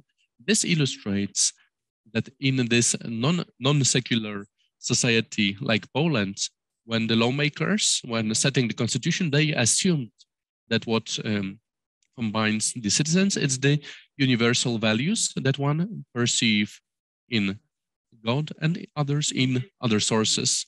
But the thing that combines us is the respect for universal values, not their source.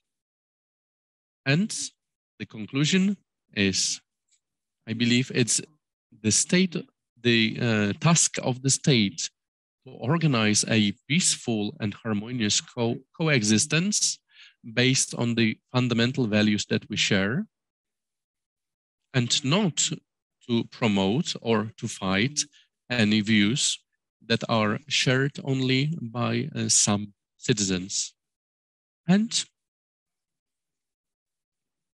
then we would get the issue of neutrality, which in the philosophy of law is, well, I would say at least popular, even if it's not the main one, namely that neutral decisions are made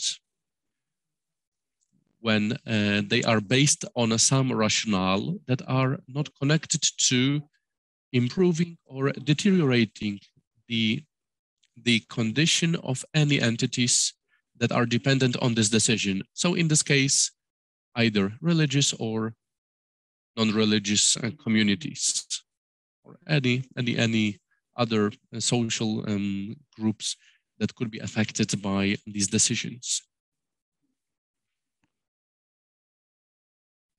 So if we understand neutrality as making decisions based on those values, so without looking at whether they will be to the benefit of this religious group or the non-religious group.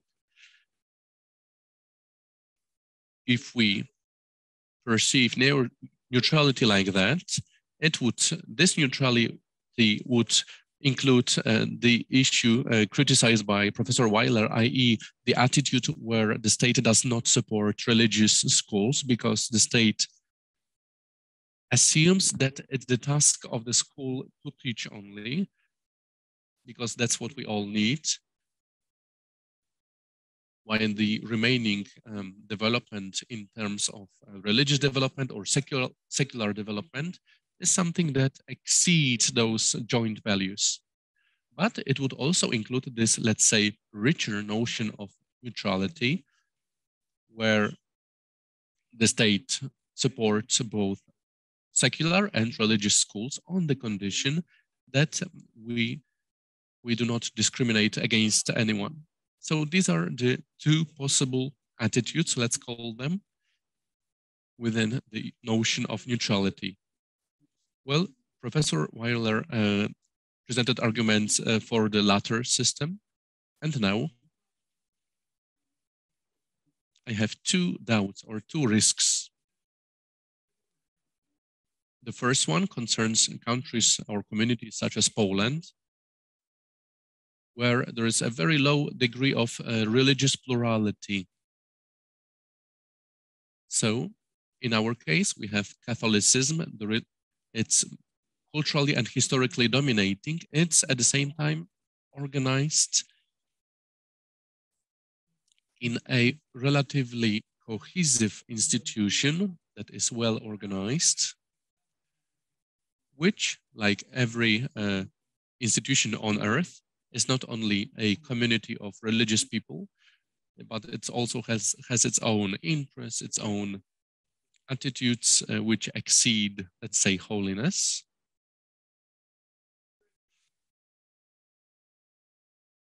And it can use this, let's say, broader term of neutrality to have a more privileged position.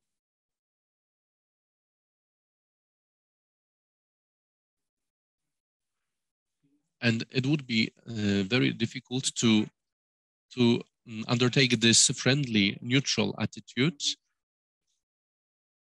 without promoting one leading religious institution and the religion that it represents. We can see this in Poland. One recent example, I think last week, the Supreme Court made a decision in quite a controversial case of an atheist who demanded being enrolled in a Catholic university. These were postgraduate studies funded by the state. He was not accepted because he did not present a certificate from his bishop, from his priest, sorry, about being a member of his parish. So it would not be a problem if it had not been funded by the state. So you can see practically the risk that I mentioned. What is worse? In this case, although the Supreme Court decided that there was a religious discrimination by not allowing the student to study, an opposite position was presented by the Minister of Justice in his complaint addressed to the Supreme Court, and it was supported by one of the so-called neo-judges, so the persons that was elected illegally to the Supreme Court because of his loyalty to the ruling party. So the combination of factors, so centralized religious organization in terms of worldview, while at the same time having a government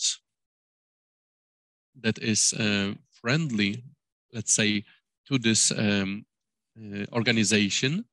And now the question is to you, Professor, whether you agree there is this threat, the threat that that kind of neutrality is going to be a privilege for this dominant religious group, de jure or de facto. And the second difficulty I see in this broader definition of neutrality is whether if we assume that neutrality should mean providing the same support for all kinds of views, religions, or religious groups, the question arises whether there is any significant difference between the views and the communities that are religious and ones that demonstrate our other serious moral views that are non-religious. Some time ago, a book was published in the US, Brian Leiter, called Why Tolerate Religion, where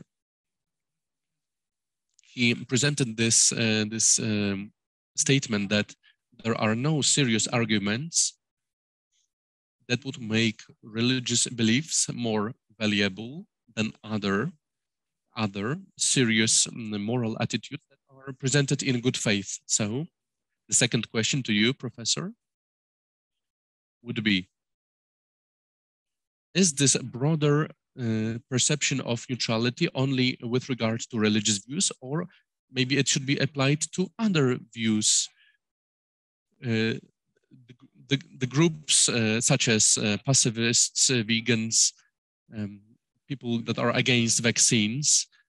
I'm not talking about situations where someone tries to abuse that kind of privilege in bad faith. I'm only talking about non-religious moral views that are demonstrated in a serious way and that are supported by the society. So do you believe, Professor, do you believe that religions should be, they have a separate social role, that they should be treated differently, maybe better, and neutrality should only cover these religious groups, or maybe this is only one of the possible levels or groups around which citizens can, let's say, can unite themselves, and the state should support all these respective groups to the same degree. All right, thank you very much, because I want to also follow the fundamental right to break and coffee, so I don't want to speak too long. Thank you very much.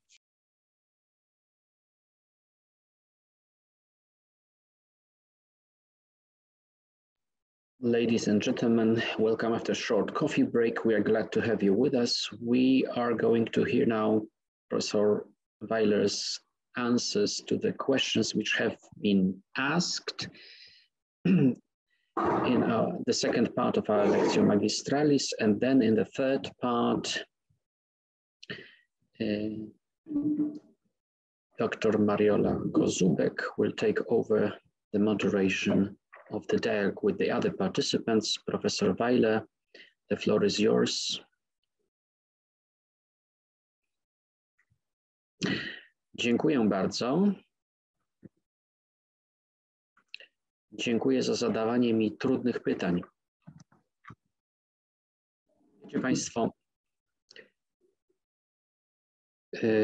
praktyka dawania wykładu, później zadawania pytań, czasami pytania są bardzo trudne. Trzeba coś mądrego na nie odpowiedzieć. Dobrze jest, jeśli mamy na to kilka dni. Więc pozwolę sobie odpowiedzieć na te, które zostały zadane.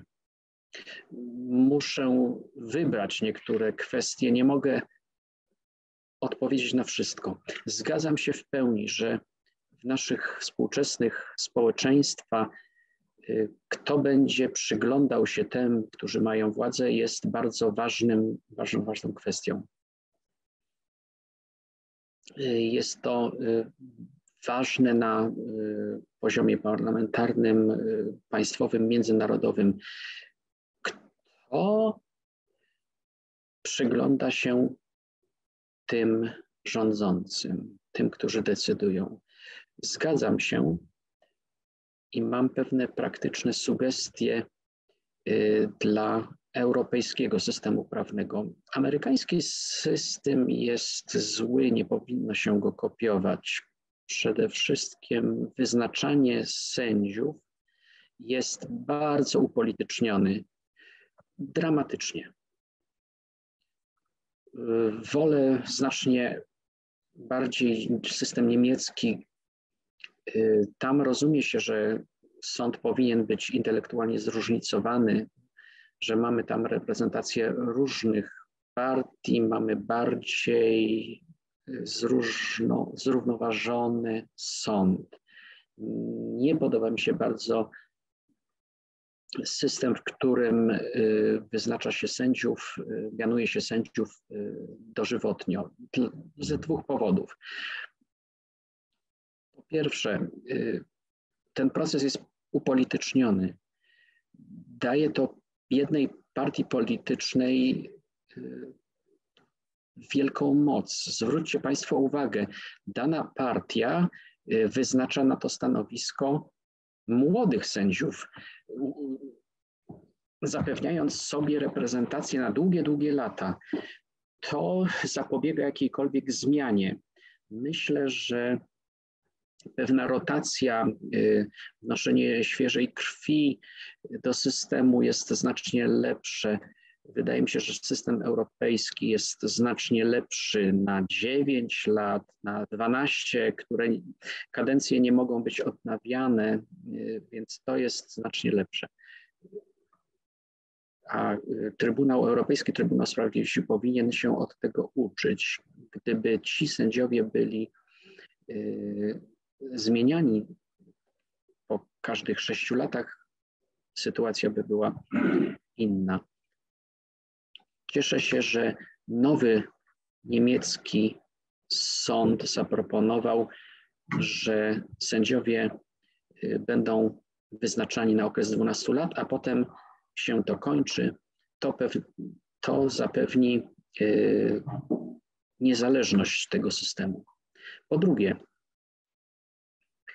mówiąc, jeśli chodziłoby tylko o polskie sądy, można powiedzieć, młoda demokracja, ale to nie chodzi tylko o sąd polski. To samo jest w Czechach, w Danii, w Niemczech, primus inter pares. Mamy tutaj problem. Coś się tutaj dzieje. I jedna z rzeczy, które tutaj wyraźnie się nam rysuje, jest pewien spadek zaufania do zdolności sądów europejskich jako policjanta sądów w europejskich kantrach, co rozumiemy przez prawa delegowane. Jeżeli widzimy cały rząd sądów, który zmierza w tym samym kierunku, sugerowałbym, że pojawia się pewien problem. Z jednym z moich kolegów z Hiszpanii, Delia Seriento, było to omawiane w Parlamencie Europejskim. Zasugerowaliśmy, że konferencji na temat przyszłości Europy musimy mieć jeden sąd, który będzie rozstrzygał dla całej Europy. Nie możemy mieć jednego prawa w Polsce, innego we Francji, innego we Francji. To nie ma sensu. To, co proponujemy, to jest to, żeby w sprawach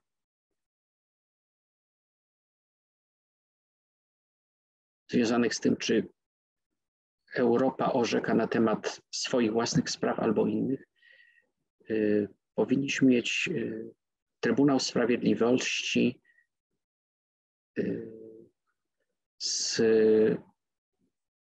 skomponowany z izby, gdzie mielibyśmy 12 sędziów, 6 byłoby z Trybunału Europejskiego, a 6 innych pochodziliby z europejskich sądów konstytucjonalnych.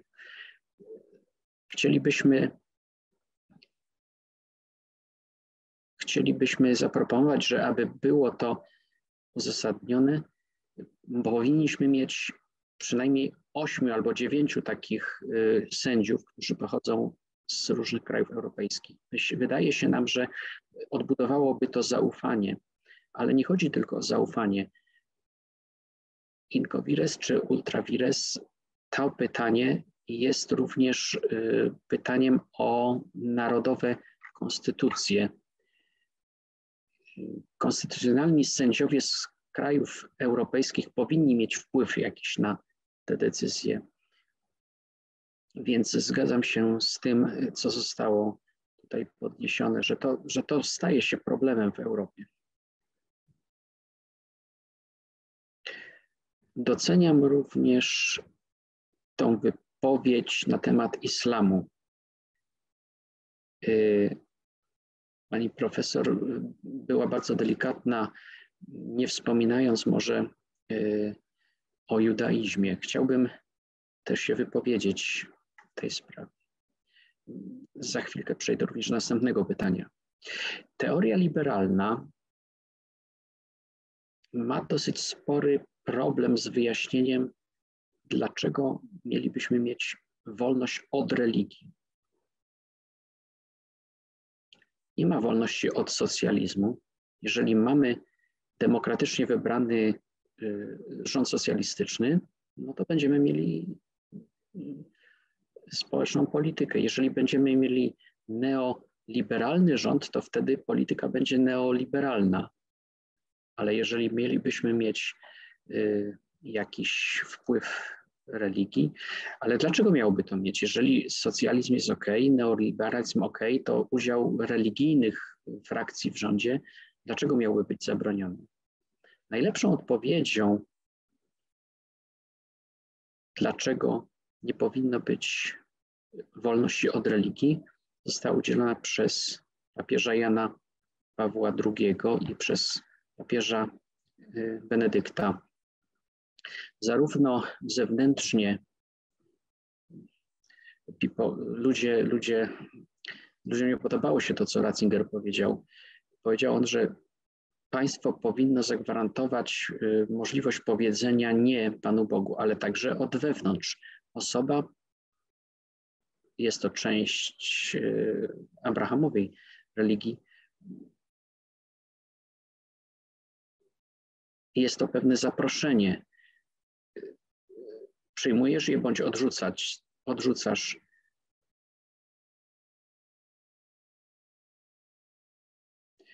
Zmuszanie kogoś do przyjęcia religii nie jest przyjemne dla Boga. Jeżeli akceptujesz zaproszenia Boga, to jest cenne dla Niego. Nie można być do tego zmuszony. I tutaj widzimy różnicę pomiędzy chrześcijaństwem, dzisiejszym chrześcijaństwem, a islamem i judaizmem. Podczas II Soboru Watykańskiego powiedział, że zmuszanie kogoś do wyznawania religii nie jest dobre. Tego nie można robić. Nie można palić ludzi na stosach za nieakceptowanie religii. Jak może być taka alternatywa, kiedy mamy do wyboru między przyjęciem religii a byciem spalonym na stosie? Judaizm i islam nie dokonał tego rodzaju zwrotu w swojej myśli religijnej. Na przykład w państwie Izrael nie ma ślubów cywilnych. Trzeba udać się do rabina, do księdza albo do imama. Jesteś wmuszony do wejścia na religijną ścieżkę, żeby zawrzeć sakrament, żeby zawrzeć małżeństwo. Te rzeczy jeszcze się tam nie zadziały. Chociaż z religijnego punktu widzenia powinno się to liczyć dla wszystkich religii monoteistycznych, ale nie można powiedzieć, że możemy narzucić religijne prawa tym, którzy są niewierzący. Jedna rzecz mnie tutaj uderzyła, ten problem pewnej reprezentacji. Nie zdawałem sobie sprawy, jak trudno jest, w jaki sposób jest trudne usłyszeć indywidualny głos w Niemczech, ale historycznie jest to też problem we Francji. Jedyną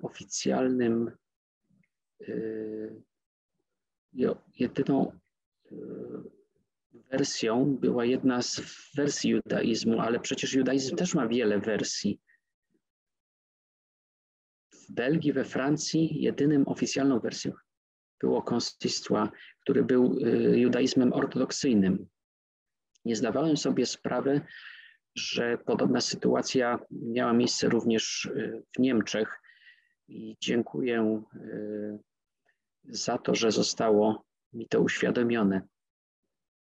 Jeżeli mówimy o praktykowaniu noszenia hijabu, halal, ubój rytualny, zasady koszerności, są też różne tradycje w samym Izraelu. Bardzo ortodoksyjni Żydzi nie ufaliby tym mniej ortodoksyjnym. Jeżeli chodzi o hijab, jedni mówią, że to jest rekomendacja, zalecenie, inni, że to jest obowiązek. To, co ja chciałem powiedzieć, to chciałem podkreślić, że dla cywilnego sądu nie powinno mieć prawa rozstrzygania tego, czy czyjaś postawa religijna jest słuszna bądź nie.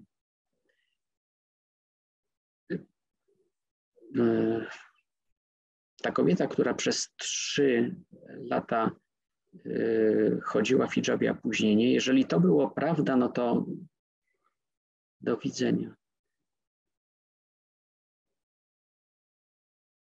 Możemy się pożegnać z świętym Pawłem. No, jeżeli on mógł dokonać konwersji w Damaszku, prawda, to nie możemy osądzać zmiany poglądu u tej kobiety, jeżeli tak zdecydowała. Ta inna sprawa, o której była mowa, coś, co mnie bardzo zaniepokoiło, było to, że jest okej uwzględniać życzenia klientów. Jeżeli chcemy sobie kupić komórkę, która ma taką, a nie inną pamięć, możemy sobie wybrać, ale czy mam sobie prawo wybrać to, czy chcę spotykać w jakiejś firmie muzułmanów czy chrześcijan, no to już nie powinno podlegać wyborowi. Jeszcze raz okazała się tutaj ta tendencja, że jakieś rozważania rynkowe mogłyby być podstawą tego typu decyzji. Teraz przejdę do bardziej trudnych pytań. Najpierw to drugie.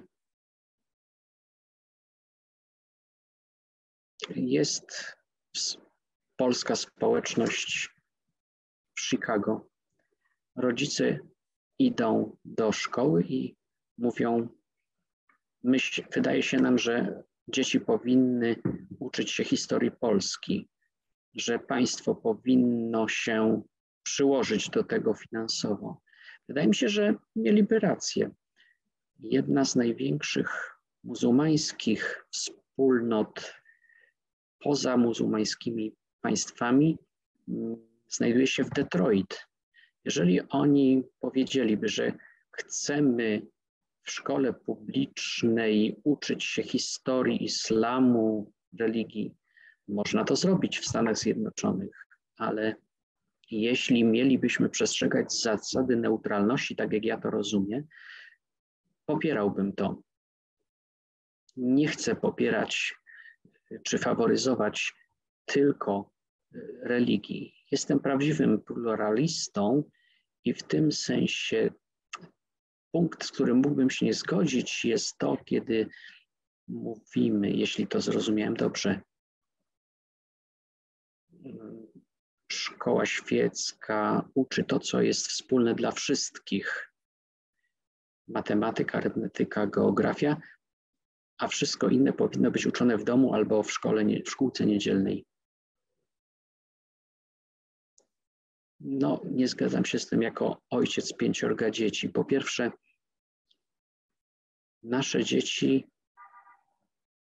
spędzają bardzo dużo czasu w szkole, więcej w szkole niż w domu, jeśli policzymy. Jeżeli odejmiemy sobie te godziny, które są przeznaczone na sen, no to więcej czasu spędzają w szkole.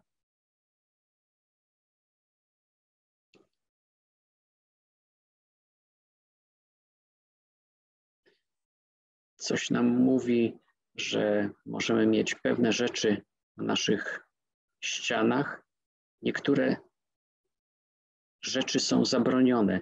Mówimy, że pewne rzeczy są dopuszczalne, a inne są zabronione. Wysyłamy pewną wiadomość co do tego, czego można nauczyć. Po drugie, Strasburg powiedział to więcej niż jeden raz. Rodzice mają prawo decydować o edukacji, jaką chcą zapewnić swoim dzieciom. Państwo ma coś do powiedzenia, ale można sobie zażyczyć, żeby dzieci były uczone tego, czego sobie życzymy. Ponieważ szkoła jest świecka, no nie nauczamy tam religii. Pierwsze pytanie jest niepokojące. Kiedy mowa jest o tym, że w Polsce mamy jedną dominującą religię, w Kościele nie chodzi jedynie o religię. Jest to też instytucja społeczna. Tak to też wygląda w Izraelu. Nie dotyczy to tylko chrześcijaństwa, czy tam wszędzie, gdzie mamy dominującą religię, tak się dzieje. Myślę, że niebezpieczeństwo, o którym mówiłeś, jest słuszne.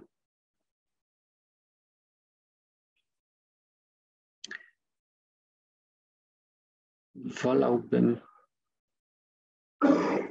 żeby wszystkie religie stały tak jak prorok u drzwi, oferując pewne alternatywy. Problemem jest to, że czasami one przekraczają pewną linię. Sposób, w jaki próbują narzucić się społeczeństwu, nie tylko w zakresie kwestii etycznych, ale też światopoglądowych. Kiedy oni to robią, nie sądzę, żeby Bóg się uśmiechał, ponieważ to pogwałca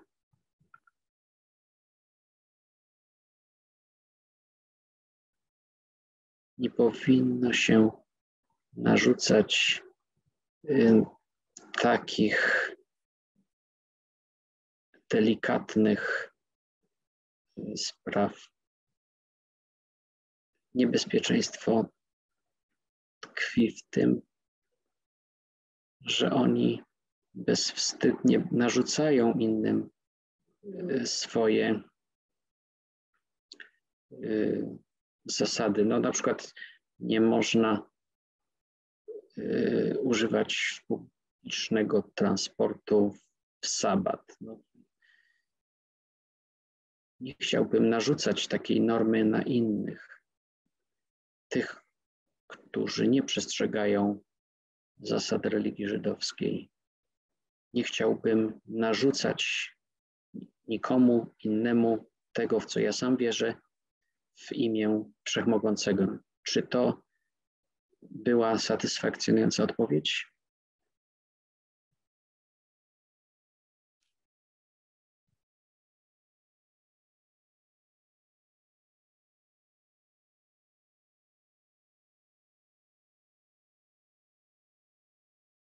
Dobrze, jeśli jeszcze chodzi o braterstwa, taki zawoalowany sposób.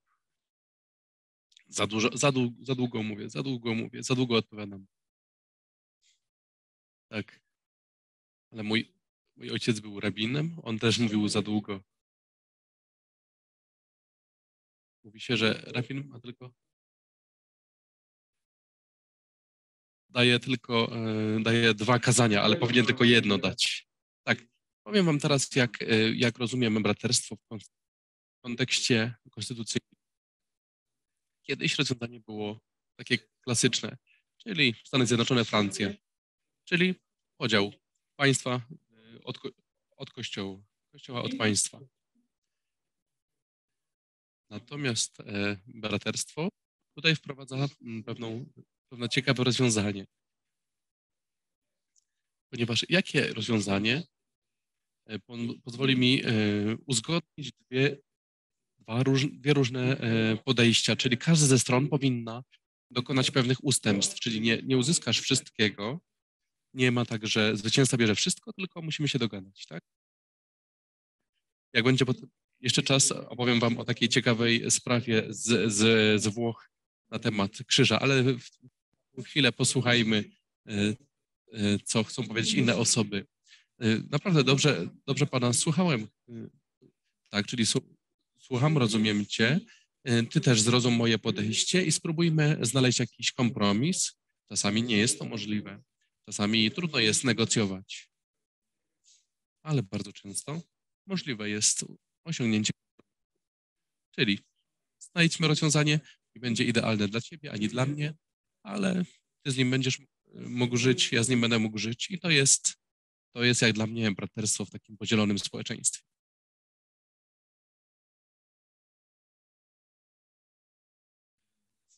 Thank you very much for these answers. I przepraszam, że mówiłem zbyt szybko.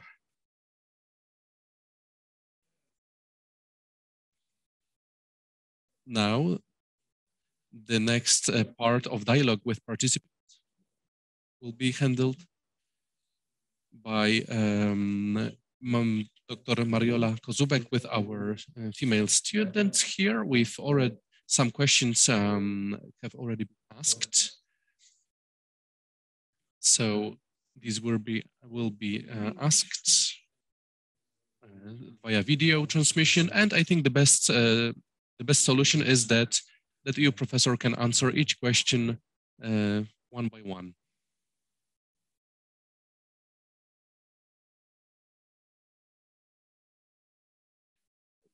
Ladies and gentlemen, thank you very much, Professor, for what you said. And right now we would like to invite you all to share your comments.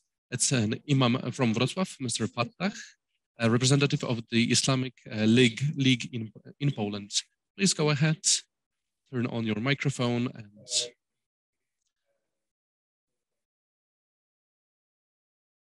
hello, everyone.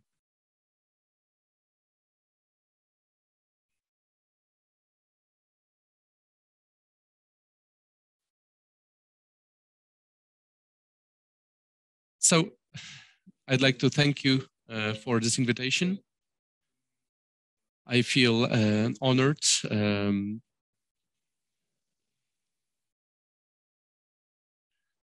I also feel intimidated by the presence of such prominent persons. What I'd like to do is share the point of view of a Muslim in Poland, as a spiritual person in Poland,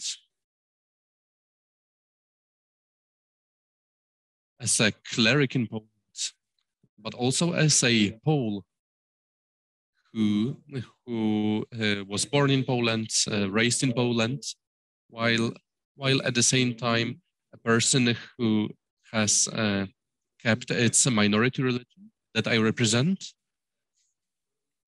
So at the very beginning, I'd like to address what Professor here said and the remarks that I agree with completely, that neutrality that you mentioned, neutrality should not mean that we should all be deprived of what distinguishes us. Quite the contrary, no. We should use what distinguishes us. We should respect it, respect each other, so that our distinguishing elements coexist in the same space. I think this is a this should be the foundation for a secular state. And even for me as a Muslim, from the religious point of view, I am convinced that that in order to live in peace, but also in prosperity, and in order to go forward, to develop as a society, especially one that is diverse, because like Professor Nalborczyk said, with regard to Islam, it is a highly diverse religion in terms of views, in terms of its respective fractions. And so if within one religion people have different attitudes, then it's quite natural that there are going to be differences within the entire community comprising multiple religions, cultures, and societies. So from the purely religious point of view, I've just remembered a verse from the Quran where God says to Prophet Muhammad, you have been sent to them as not to control them, but to instruct them. So in fact, no institution, no religion should want to exercise the right to be the final interpretation, the oracle, the final interpreter of the issues of different customs, manners, right? Like the professor mentioned, and I agree with it. So the final words on religious issues should not be given to the institutions that are not religious by definition, and the same applies to allowing any institution to make decisions about everything for everyone.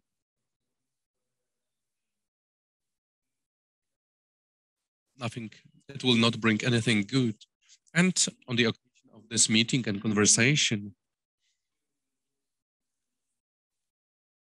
different countries were mentioned, and the communities of which have Muslim minorities. For example, countries which have had contacts with Islam for many, many years, where Islam is an integral part of their history.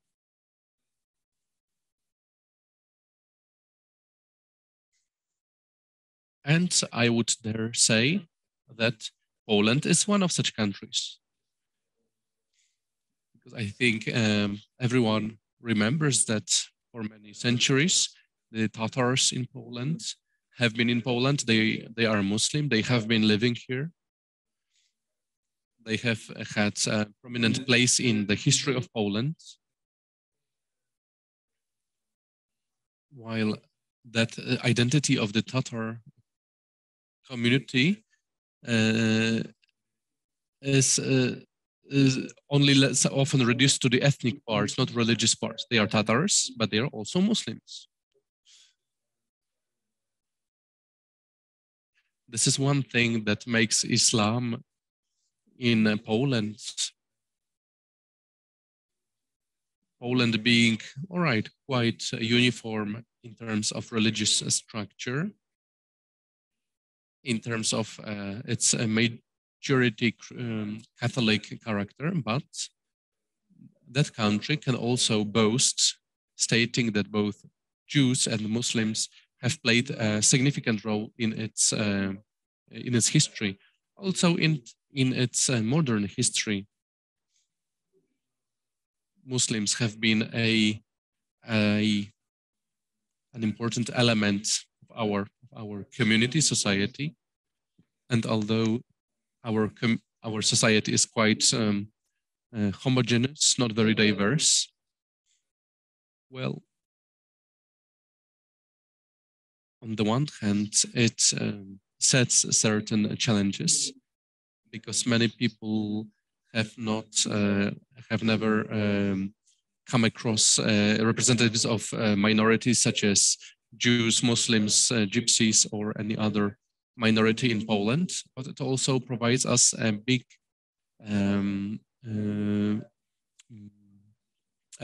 opportunity to develop the foundations, to develop strong foundations for cooperation, and our cooperation as the Muslim League, cooperating with the Jewish community, with the Christian community, with different local government institutions. It's great proof that it's not huge steps, but they are steps forward. And there are such initiatives as the Day of Christianity among Muslims, the days of Islam in church, the Day of Judaism among Muslims. All these initiatives develop bridges, construct bridges between us, during the construction of which we can pay attention to everything that we have in common, but also the differences. But we build these bridges together, and it all translates to the dialogue between religions, but also to the, let's call it purely political, let's say, space, because we have, as I said, also local government authorities are engaged in our meetings. They are part of these meetings. There is the calendar for 3 religions in Katowice, in Poznań. These are initiatives promoted by these cities. Thank you very much. Thank you very much. Thank you for the statement. I'm sorry I have to interrupt, but we have very limited time, and we have several persons who have wanted to ask something. So please go ahead if you could just finish your statement quickly. All right, so yes, these are, again, I believe these are small steps that also are visible in the issues of lawmaking, the presence of different minorities in public space at the level of local governments, and all kinds of state secular institutions. And this is all the result of the joint cooperation of all the minorities in a country which, from the outside, might look not so diverse, but inside, it's, as I've already said, it provides a lot of opportunity to develop the foundations. Again, thank you very much for inviting me. I'm sorry for speaking too long. Maybe it's because of I'm a person that works in a clerical position. That's why I talked so much. So again, thank you very much. Thank you very much for sharing this comment. And now Reverend Kazimierz Papciak from the Theological Faculty in Wrocław, please, a short statement so that many people can address. I will try to squeeze my within 5 minutes. Thank you very much for the spiritual retreat with so distinguished people. It teaches one wisdom, combining something which is wisdom, science, experience, but at the same time, the roots of our faith. Thank you very much to Professor Weiler, whom I had a chance to talk to at the University of Wrocław 8 years ago. At that time, I was completing my postdoctoral degree. I'd like to say sorry that I don't speak American English.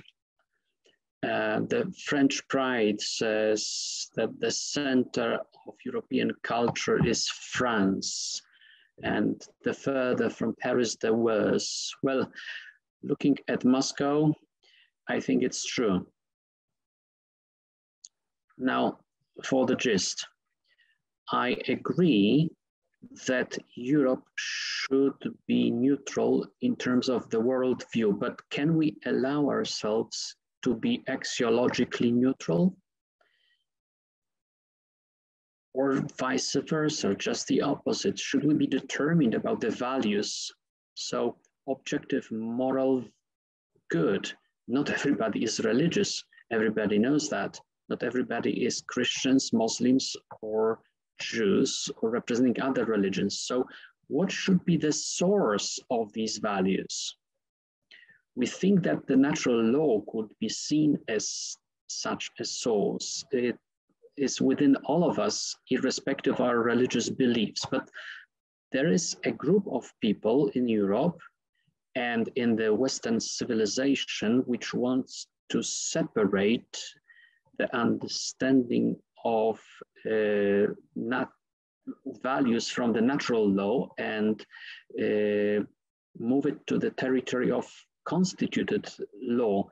According to this law, we can vote for the truth, which is absurd from the scientific point of view and leads to dictatorship of this so-called pseudo-democracy. If we vote, for instance, that the Bavarian cows should be violet in Germany, they won't become violet, we know it. So voting for the truth is philosophically absurd. And now comes my question. Do you agree, Professor Weiler, that phobias,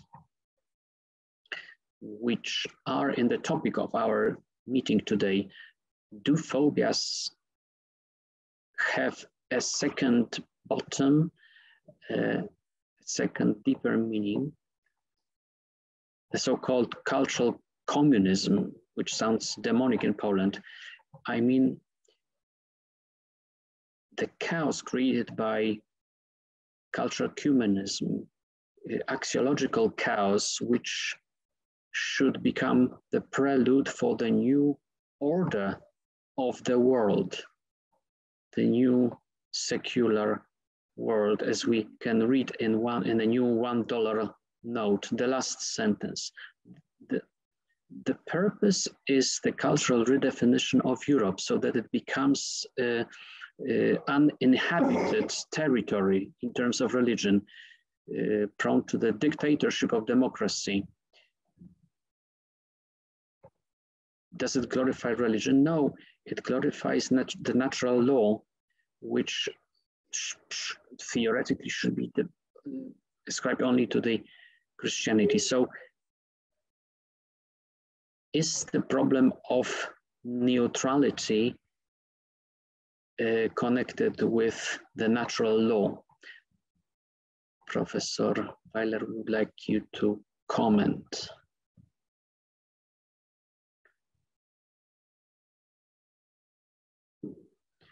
Dziękuję bardzo. Jeśli chodzi o islam, judaizm, mniejszości, chciałbym jeszcze raz podkreślić, wolność religijna nie jest absolutna. Jeśli chodzi o hijab, Ira Aczbita chciała pracować na sali operacyjnej jako pielęgniarka. Jeżeli chcesz pracować na takim stanowisku, musisz zdjąć hijab. I ma tutaj wybór. No, wydaje mi się, że być może byłaby to uzasadniona tutaj restrykcja. Ma pewien wybór. Jeżeli jest jakaś praca związana z leczeniem ludzi, jeżeli praca wymaga od ciebie pracy w niedzielę, no to możesz zdecydować, czy wolisz wykonywać tą pracę, czy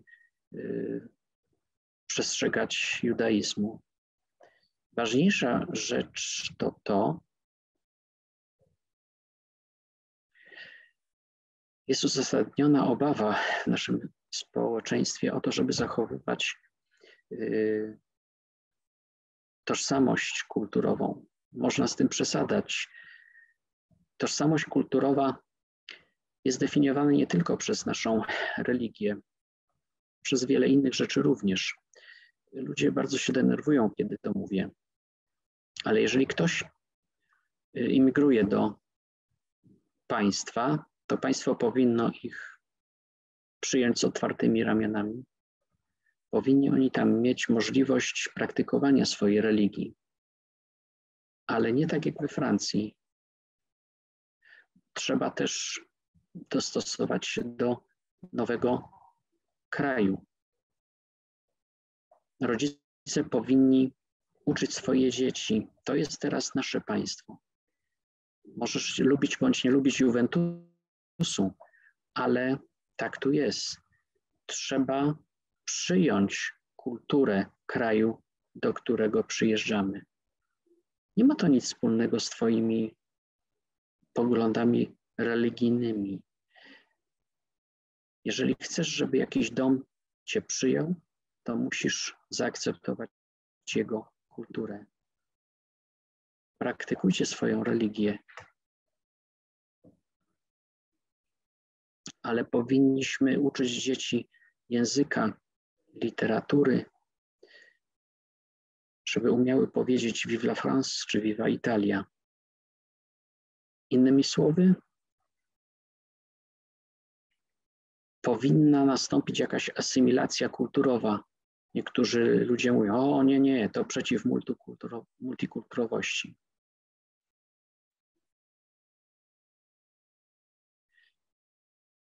Musimy pogodzić przestrzeganie swoich wartości religijnych z uznaniem kultury, do której przyjedziemy. Jednego dnia możesz być prezydentem Stanów Zjednoczonych, przychodząc z jakiegokolwiek innego miejsca. To działa w dwie strony. Ta relacja, którą mamy z mniejszościami religijnymi. Jeśli chodzi o prawo naturalne, mamy w Europie dosyć pokaźny zasób wartości, których współdzielimy. Są pewne punkty zapalne, które dzielą nasze społeczeństwa, ale tylko kilka. Nie są one w centrum naszego systemu wartości. Jeżeli spojrzymy na Konwencję Praw Człowieka, większość ludzi, niezależnie od tego, jakie reprezentują światopogląd, podpisałoby się pod nimi. Jeżeli chodzi o prawo naturalne jako pewne rozwiązanie, no, dobrzy ludzie zastanawiają się nad tym, czy to jest prawo naturalne, czy nie. Czasami te kłótnie są dosyć burzliwe. Czy podoba mi się bardziej kolor czarny, czy fioletowy? Homoseksualność na przykład. Czy jest to wbrew naturze? Czy może to jest część natury? Może ludzie tacy się właśnie rodzą. Nie zajmuję tutaj żadnego stanowiska. Mówię po prostu, że jeżeli prawo naturalne miało być tym takim aksjologicznym rozwiązaniem, no to musielibyśmy się zastanowić, czy chodzi nam o prawo naturalne, czy o pewne odczytanie prawa naturalnego. Byłoby świetnie, gdybyśmy się mogli tutaj zgodzić, ale może być niezgoda na pewne kwestie w dobrej wierze właśnie. I tutaj docieramy znowu do braterstwa, do dostosowania się. Wydaje mi się, że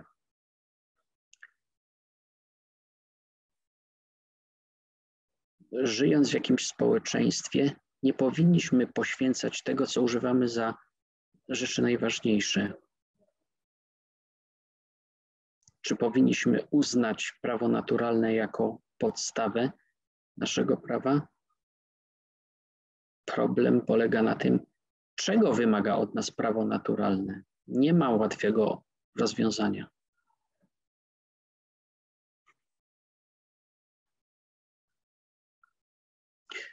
Thank you very much for the answer. Next question. Professor Giovanna Chander. from Fordham University, is an expert in biblical law.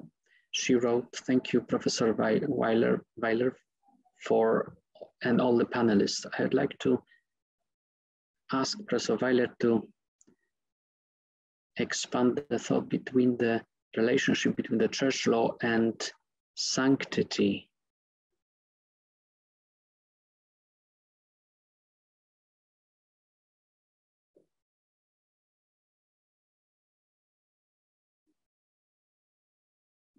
Mogę tylko się wypowiadać jako Żyd.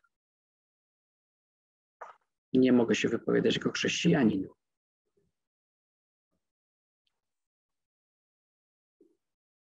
Popatrzmy, ci zabawni Żydzi.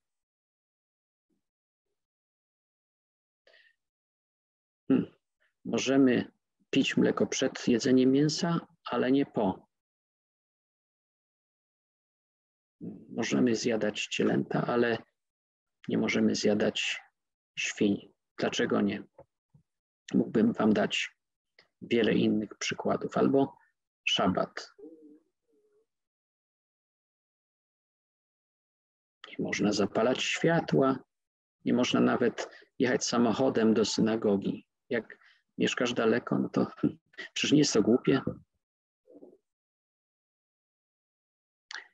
I oto chciałbym powiedzieć o zasadach związanych z seksualnością. Para, która stanowi związek małżeństwi, nie może sypiać ze sobą przez 12 dni w miesiącu. Dlaczego można jeść to, a nie można tamtego? Dlaczego nie można podnieść długopisu i napisać czegoś w szabat? A dlaczego 12 dni w miesiącu? Ponieważ Bóg tak powiedział.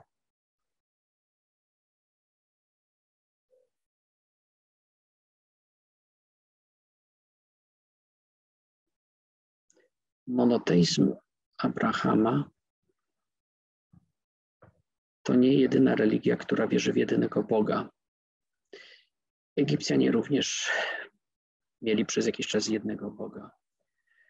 Chodzi o Boga transcendentalnego. Bóg nie jest słońcem, rzeką, niczym z tego świata. Nie istnieje w przestrzeni i w czasie. W jaki sposób można poczuć się blisko takiego transcendentalnego Boga? Przecież jest to Bóg miłości, który Cię kocha i którego kochamy. Ten transcendentalizm stanowi problem dla abrahamicznego monoteizmu.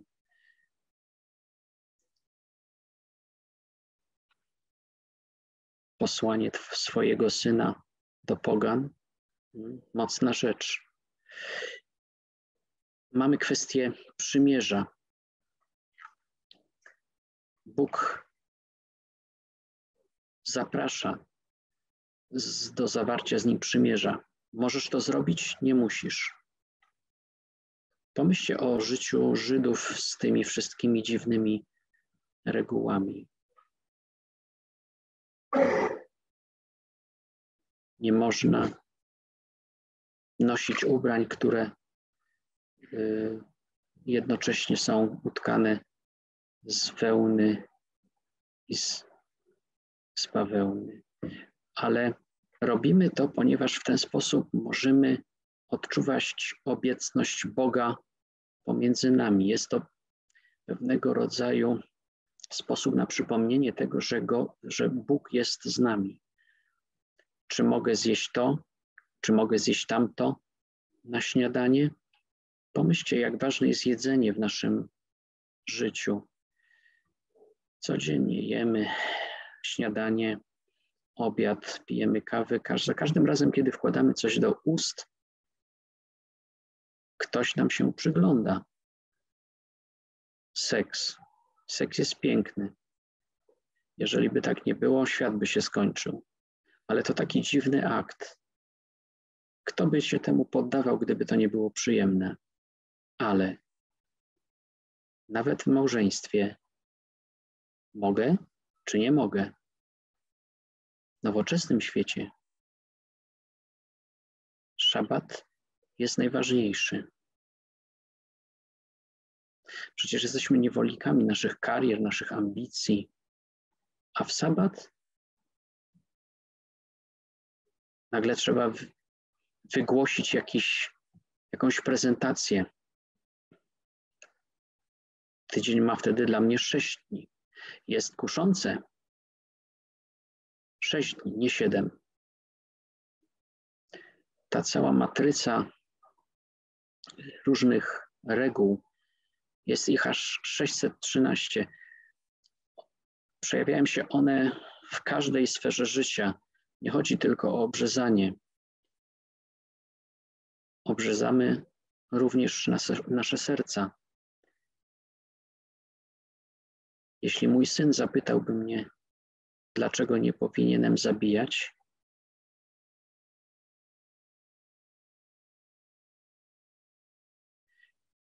jeśli nie wierzę w przykazania, a w dalszym ciągu będę chciał mordować, no to powiedzą mi, że jestem głupi. Ale teraz jeżeli chodzi o te jedzenie na przykład świńskiego mięsa, nie stanowi to takiej podstawy. Ale robimy to, ponieważ Bóg nam to przykazał. W pewien sposób, nawet paradoksalnie, te dosyć głupawe na pierwszy rzut oka i paradoksalne reguły, one w pewien sposób, rozdział 19 w Księdze Kapłańskiej, trzeba to sobie przeczytać. Tam to jest powiedziane: szanuj swojego ojca, matkę i owca. Matka tam jest wymieniona jako pierwsza. A ty, człowieku, przestrzegaj sabatu.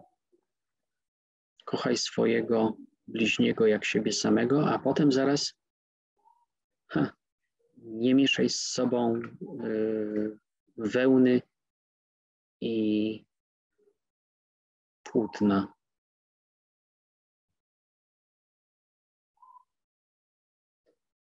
Przestrzeganie tych zasad pozwala nam zbliżyć się do tego transcendentalnego Boga. Mówimy, wszystkie te reguły wydają się być niewolnictwem. Możesz to jeść, tamtego nie, to możesz robić, tamtego nie. To nie są tylko reguły etyczne.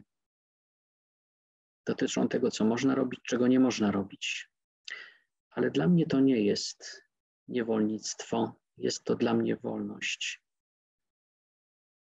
Bo to dotyka obszaru świętości. Jeśli jesz wszystko, co tylko sobie zażyczysz, jesteś niewolnikiem swojej ludzkiej natury. Ale jeśli rezygnujesz z czegoś, dlatego że ktoś z zewnątrz ci mówi, żebyś tego nie robił, jesteś wtedy uwolniony od swojej ludzkiej natury. Seks jest piękny. Jeśli każdym razem, kiedy mamy ochotę na seks, byśmy go uprawiali, no to wtedy pozwalamy się mu zniewolić. Jeżeli jest na to jakieś ograniczenia, to jeśli się poddajemy temu, jeżeli pomimo swoich ambicji nie robimy czegoś, bo jest sabat, to wtedy wyzwalamy się z naszej niewoli, naszej ludzkiej natury. Tak rozumiem żydowski sposób na wejście na drogę świętości. Próbuję być święty. Rzeczy etyczne połączone z tym, o co prosi mnie Bóg. Nie mogę im dać żadnego funkcjonalnego uzasadnienia. To nie chodzi o bycie zdrowszym. Po prostu objawienie woli Bożej. To jest chyba najlepsza odpowiedź, jaką mogę dać. Professor, thank you very much. Let's allow the dean to speak at the very end. Well, Professor, thank you very much. All right, my camera should be operational. Let me turn it on. All right. Professor, thank you very much for today's meeting, for the lecture, and for answering the questions. I don't want to overvalue the last question with all the discussions, but the touch of spirituality was very interesting at the theological faculty. Thank you very much for this. And naturally, I have to thank you for the entire meeting today, for this very inspiring lecture, interesting conversation, debate, this conversation about the fundamental issues that affect us in Poland, just like all over the world. As we understand it, these are universal issues, universal problems.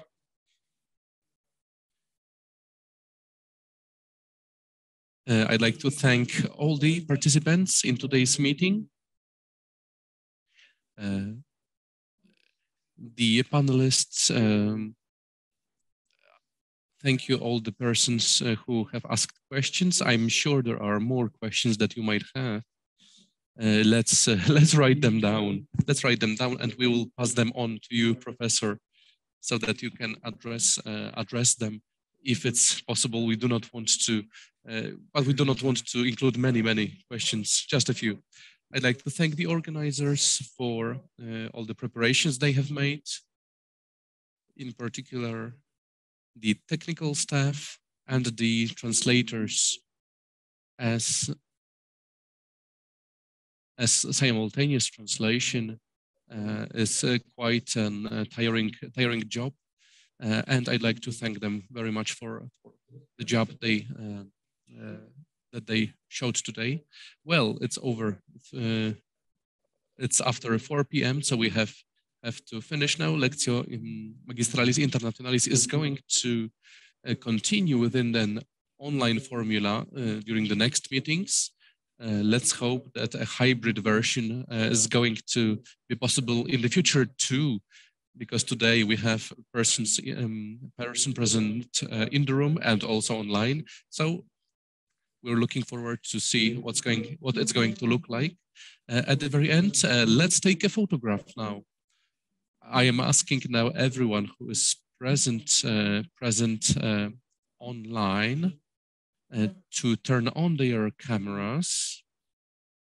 Please turn on your cameras, and we will try to take a screenshot of all the persons. I think the organizers are going to handle that. Please tell me when to take this photo.